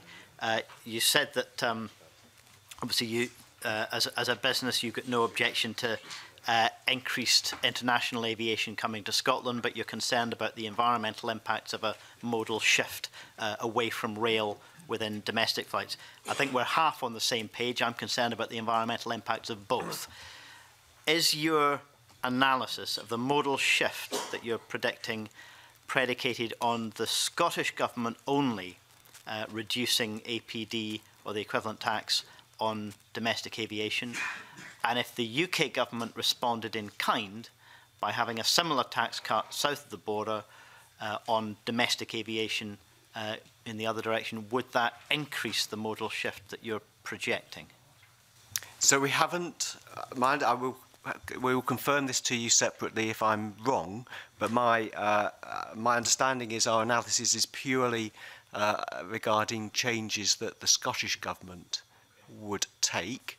Actually, going back to an earlier point about our analysis, the reduction of 33% is the impact we have assessed based on an abolition of ADT on Edinburgh to London rather than the 50% reduction. But yes, we haven't assumed anything in relation to how the UK Government may respond. It would be reasonable to assume that if the UK Government was to respond by implementing the same kind of cut on APD on domestic travel from their angle, from their perspective, it would have a similar impact on the attractiveness of rail in general for those long, those domestic connections, and on, for example, the value of the franchise were it put out to tender again.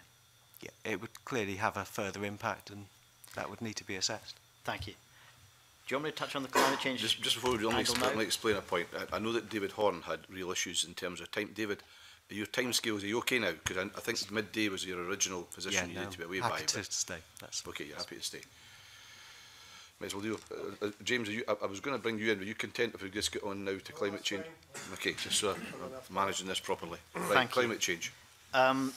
The most recent commitment that I could see from the aviation industry is from a number of years ago, 2009, committing in international negotiations to halve CO2 emissions. I'm assuming that this means overall climate change impact, but it says CO2 emissions by 2050.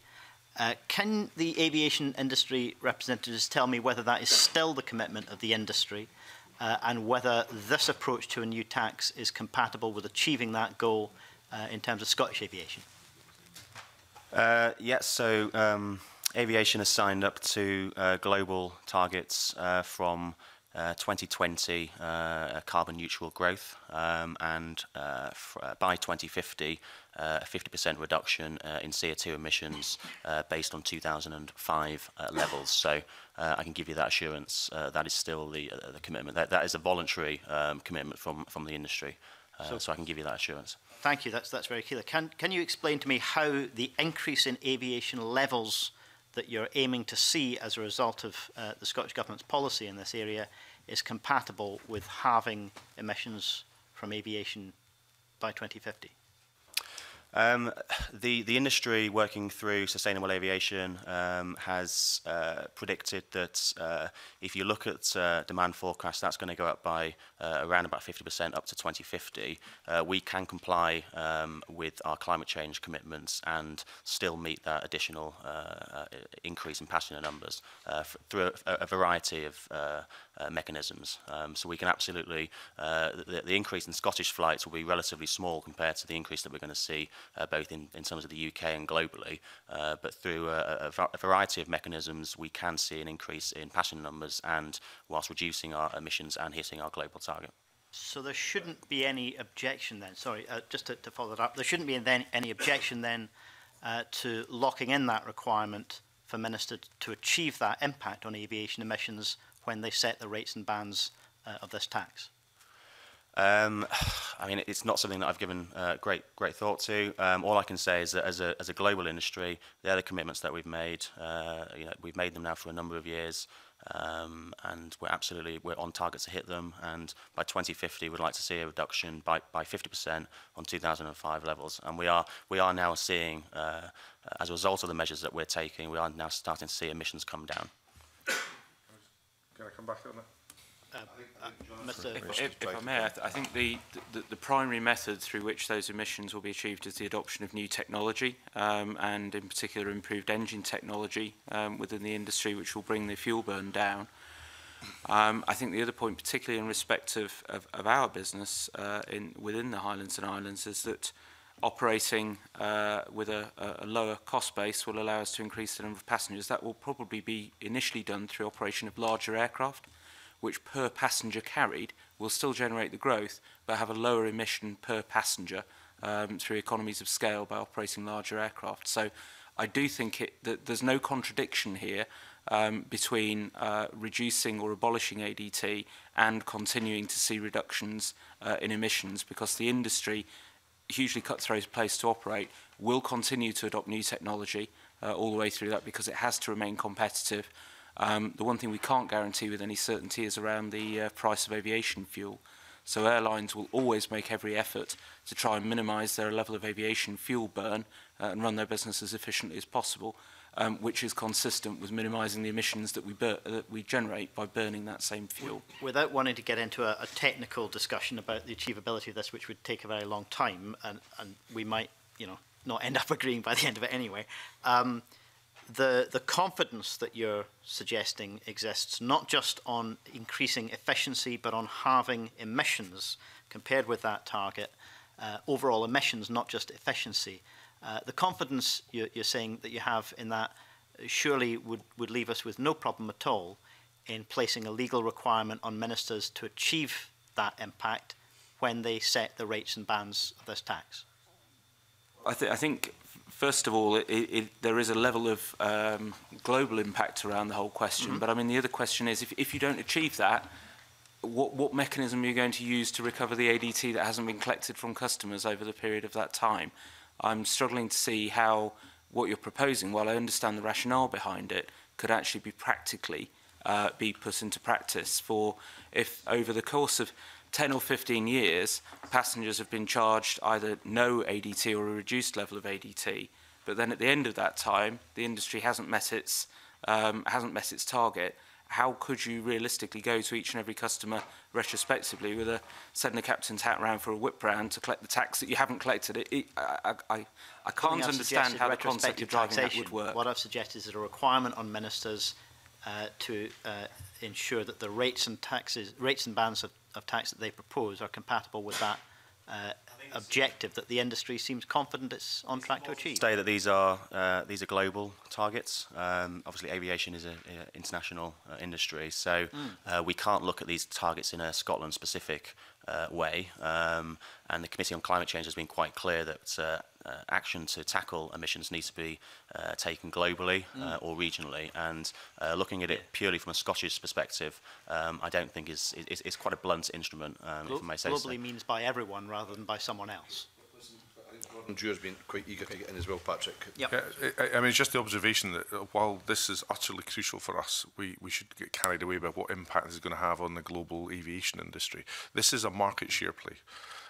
EasyJet have got fleet orders, Ryanair have got fleet orders. They're not going to order more aircraft because Scotland has reduced APD. What we're going to do is we're going to take the same aircraft away from other European countries. This is a market share play simply by getting down towards the levels of tax that others charge, which is largely nothing. So effectively, we're not going to have any net impact on emissions as a result of this. There will be, of course, some marginal additional travel, but fundamentally this is a market share play. And one of the other benefits of doing direct services, which is what we're going to get out of that, is we avoid the very, very inefficient hubbing through other airports. Clarify, you're saying there will be no net emissions impact from the Scottish Government's policy on halving and then abolishing APD? I'm saying in global terms it will be extremely small. I think the Climate Committee said it was 0.1% impact of this, and I think that was an abolition call they put on it as well. So utterly manageable, because the vast majority of what happens as a result of this is you take aircraft that were going to be assigned to Spain, Italy or Germany and you assign them to Scotland. There is no net impact on what that aircraft emits. As we're yet to hear the environmental impact assessment from the government, it seems that everybody's unclear whether it's small or not non-existent, but let's wait and see. Our members have invested in... Patrick was just making a statement. He wasn't making he wasn't asking a question. So there's no, if we just start making statements back and forward, we're not going to get anywhere. So forgive me. So can we get on to the public finances issues now? And James, please. Okay, in the interest of time, Convener, I'll try and boil this down to one question. We heard in the previous session discussion about the potential impact on public finances. Obviously, the objective of this is a 50% reduction in ADT by the end of 2021. The financial memorandum shows that OBR forecasts for APD revenue, if there were no change, would for the Scottish element of that would be 378 million in 2020-2021. So therefore a 50% reduction could mean, you know, up to a reduction in nearly £200 million in the Scottish budget. In those circumstances, the budget then becomes about, you know, choices in terms of the choices, the priorities that people have to make. Do you think it's right, therefore, if there was a reducing budget, given everything else that's going on, that a council would not be able to pay a care worker employed in a care home a living wage, whereas a couple on a joint income of £60,000 would be able to enjoy a reduction in their airline tickets? The strongest answer I can give to that is to refer to the point I was making about the economic effects in Ireland, where this has been done, it has been proven. And that is an economy with a strong tourism base, exactly the same as Scotland. So there will be economic evidence to draw on, rather than just being a leap of faith into the deep end of the swimming pool before these decisions are taken. And I would strongly encourage some benchmarking to be done in terms of the wider economic impact that that's had in Ireland from doing exactly the same thing as is being proposed here. I think that will take the guesswork, the uncertainty out of the whole equation, particularly in respect to the Committee of Ministers taking this ultimate decision. Yeah, I mean, I would just echo that. I mean, as I said earlier, it would be really helpful to get one baseline model that people can sort of trust from independent resources. I think the evidence that if you look at within the whole UK, that both the economic growth is unchallengeably positive, and I think the revenue to the state, if we call it that for the moment, and with the combination of Scottish and UK, is positive as well. I'm not even going to step into the equation about how you then reconcile that between Scotland and the UK governments. But effectively, there is, you know, to me as a UK and Scottish resident, that's wooden dollars. I know that's not the way it actually is reality in terms of the way the government is run in Scotland. But this is one of the best investments you're ever going to see. This is not a tax cut and a giveaway. This is a huge investment. And if you listen to the tourism industry, are entirely neutral in aviation per se. They are saying that if you wanted to hit the 2020 tourism targets, one of the biggest economic engines Scotland's got in front of it, the most important single thing you could do is follow through on the stated policy of having APD. Even if that means that care workers working in care homes aren't able to be paid a living wage? I don't think it does mean that, and what I'm calling for is someone to have a look at the data and see where the implications are. I think within the UK it's undoubtedly going to be regenerative. I would hope that you're very close to that even at the Scottish dimension, but I'm not a tax expert and I can't do the modelling for the civil service for them. But I think the economic benefit, so even if there's a lag in that overall benefit for Scotland, it will the economic wider thing of having more people employment, better standards of living and everything else that goes with that says that this is one of the best investments facing it. A policy question for the Minister to ask and understand where James is coming from. We would completely agree. I think in the interests of transparency for all of us on both sides of this argument, that the Scottish Government investing not a huge amount of money in a economic study, I think would be very, very beneficial. I think we've come probably to the end of that particular evidence session, so I thank very much the individuals who come along today to give us evidence as part of our consideration of the air departure tax bill. I guess I'll be paying a lot more attention to the comparisons between Chad and Scotland in future in a lot more areas. I now close this public part of the meeting. We move into private.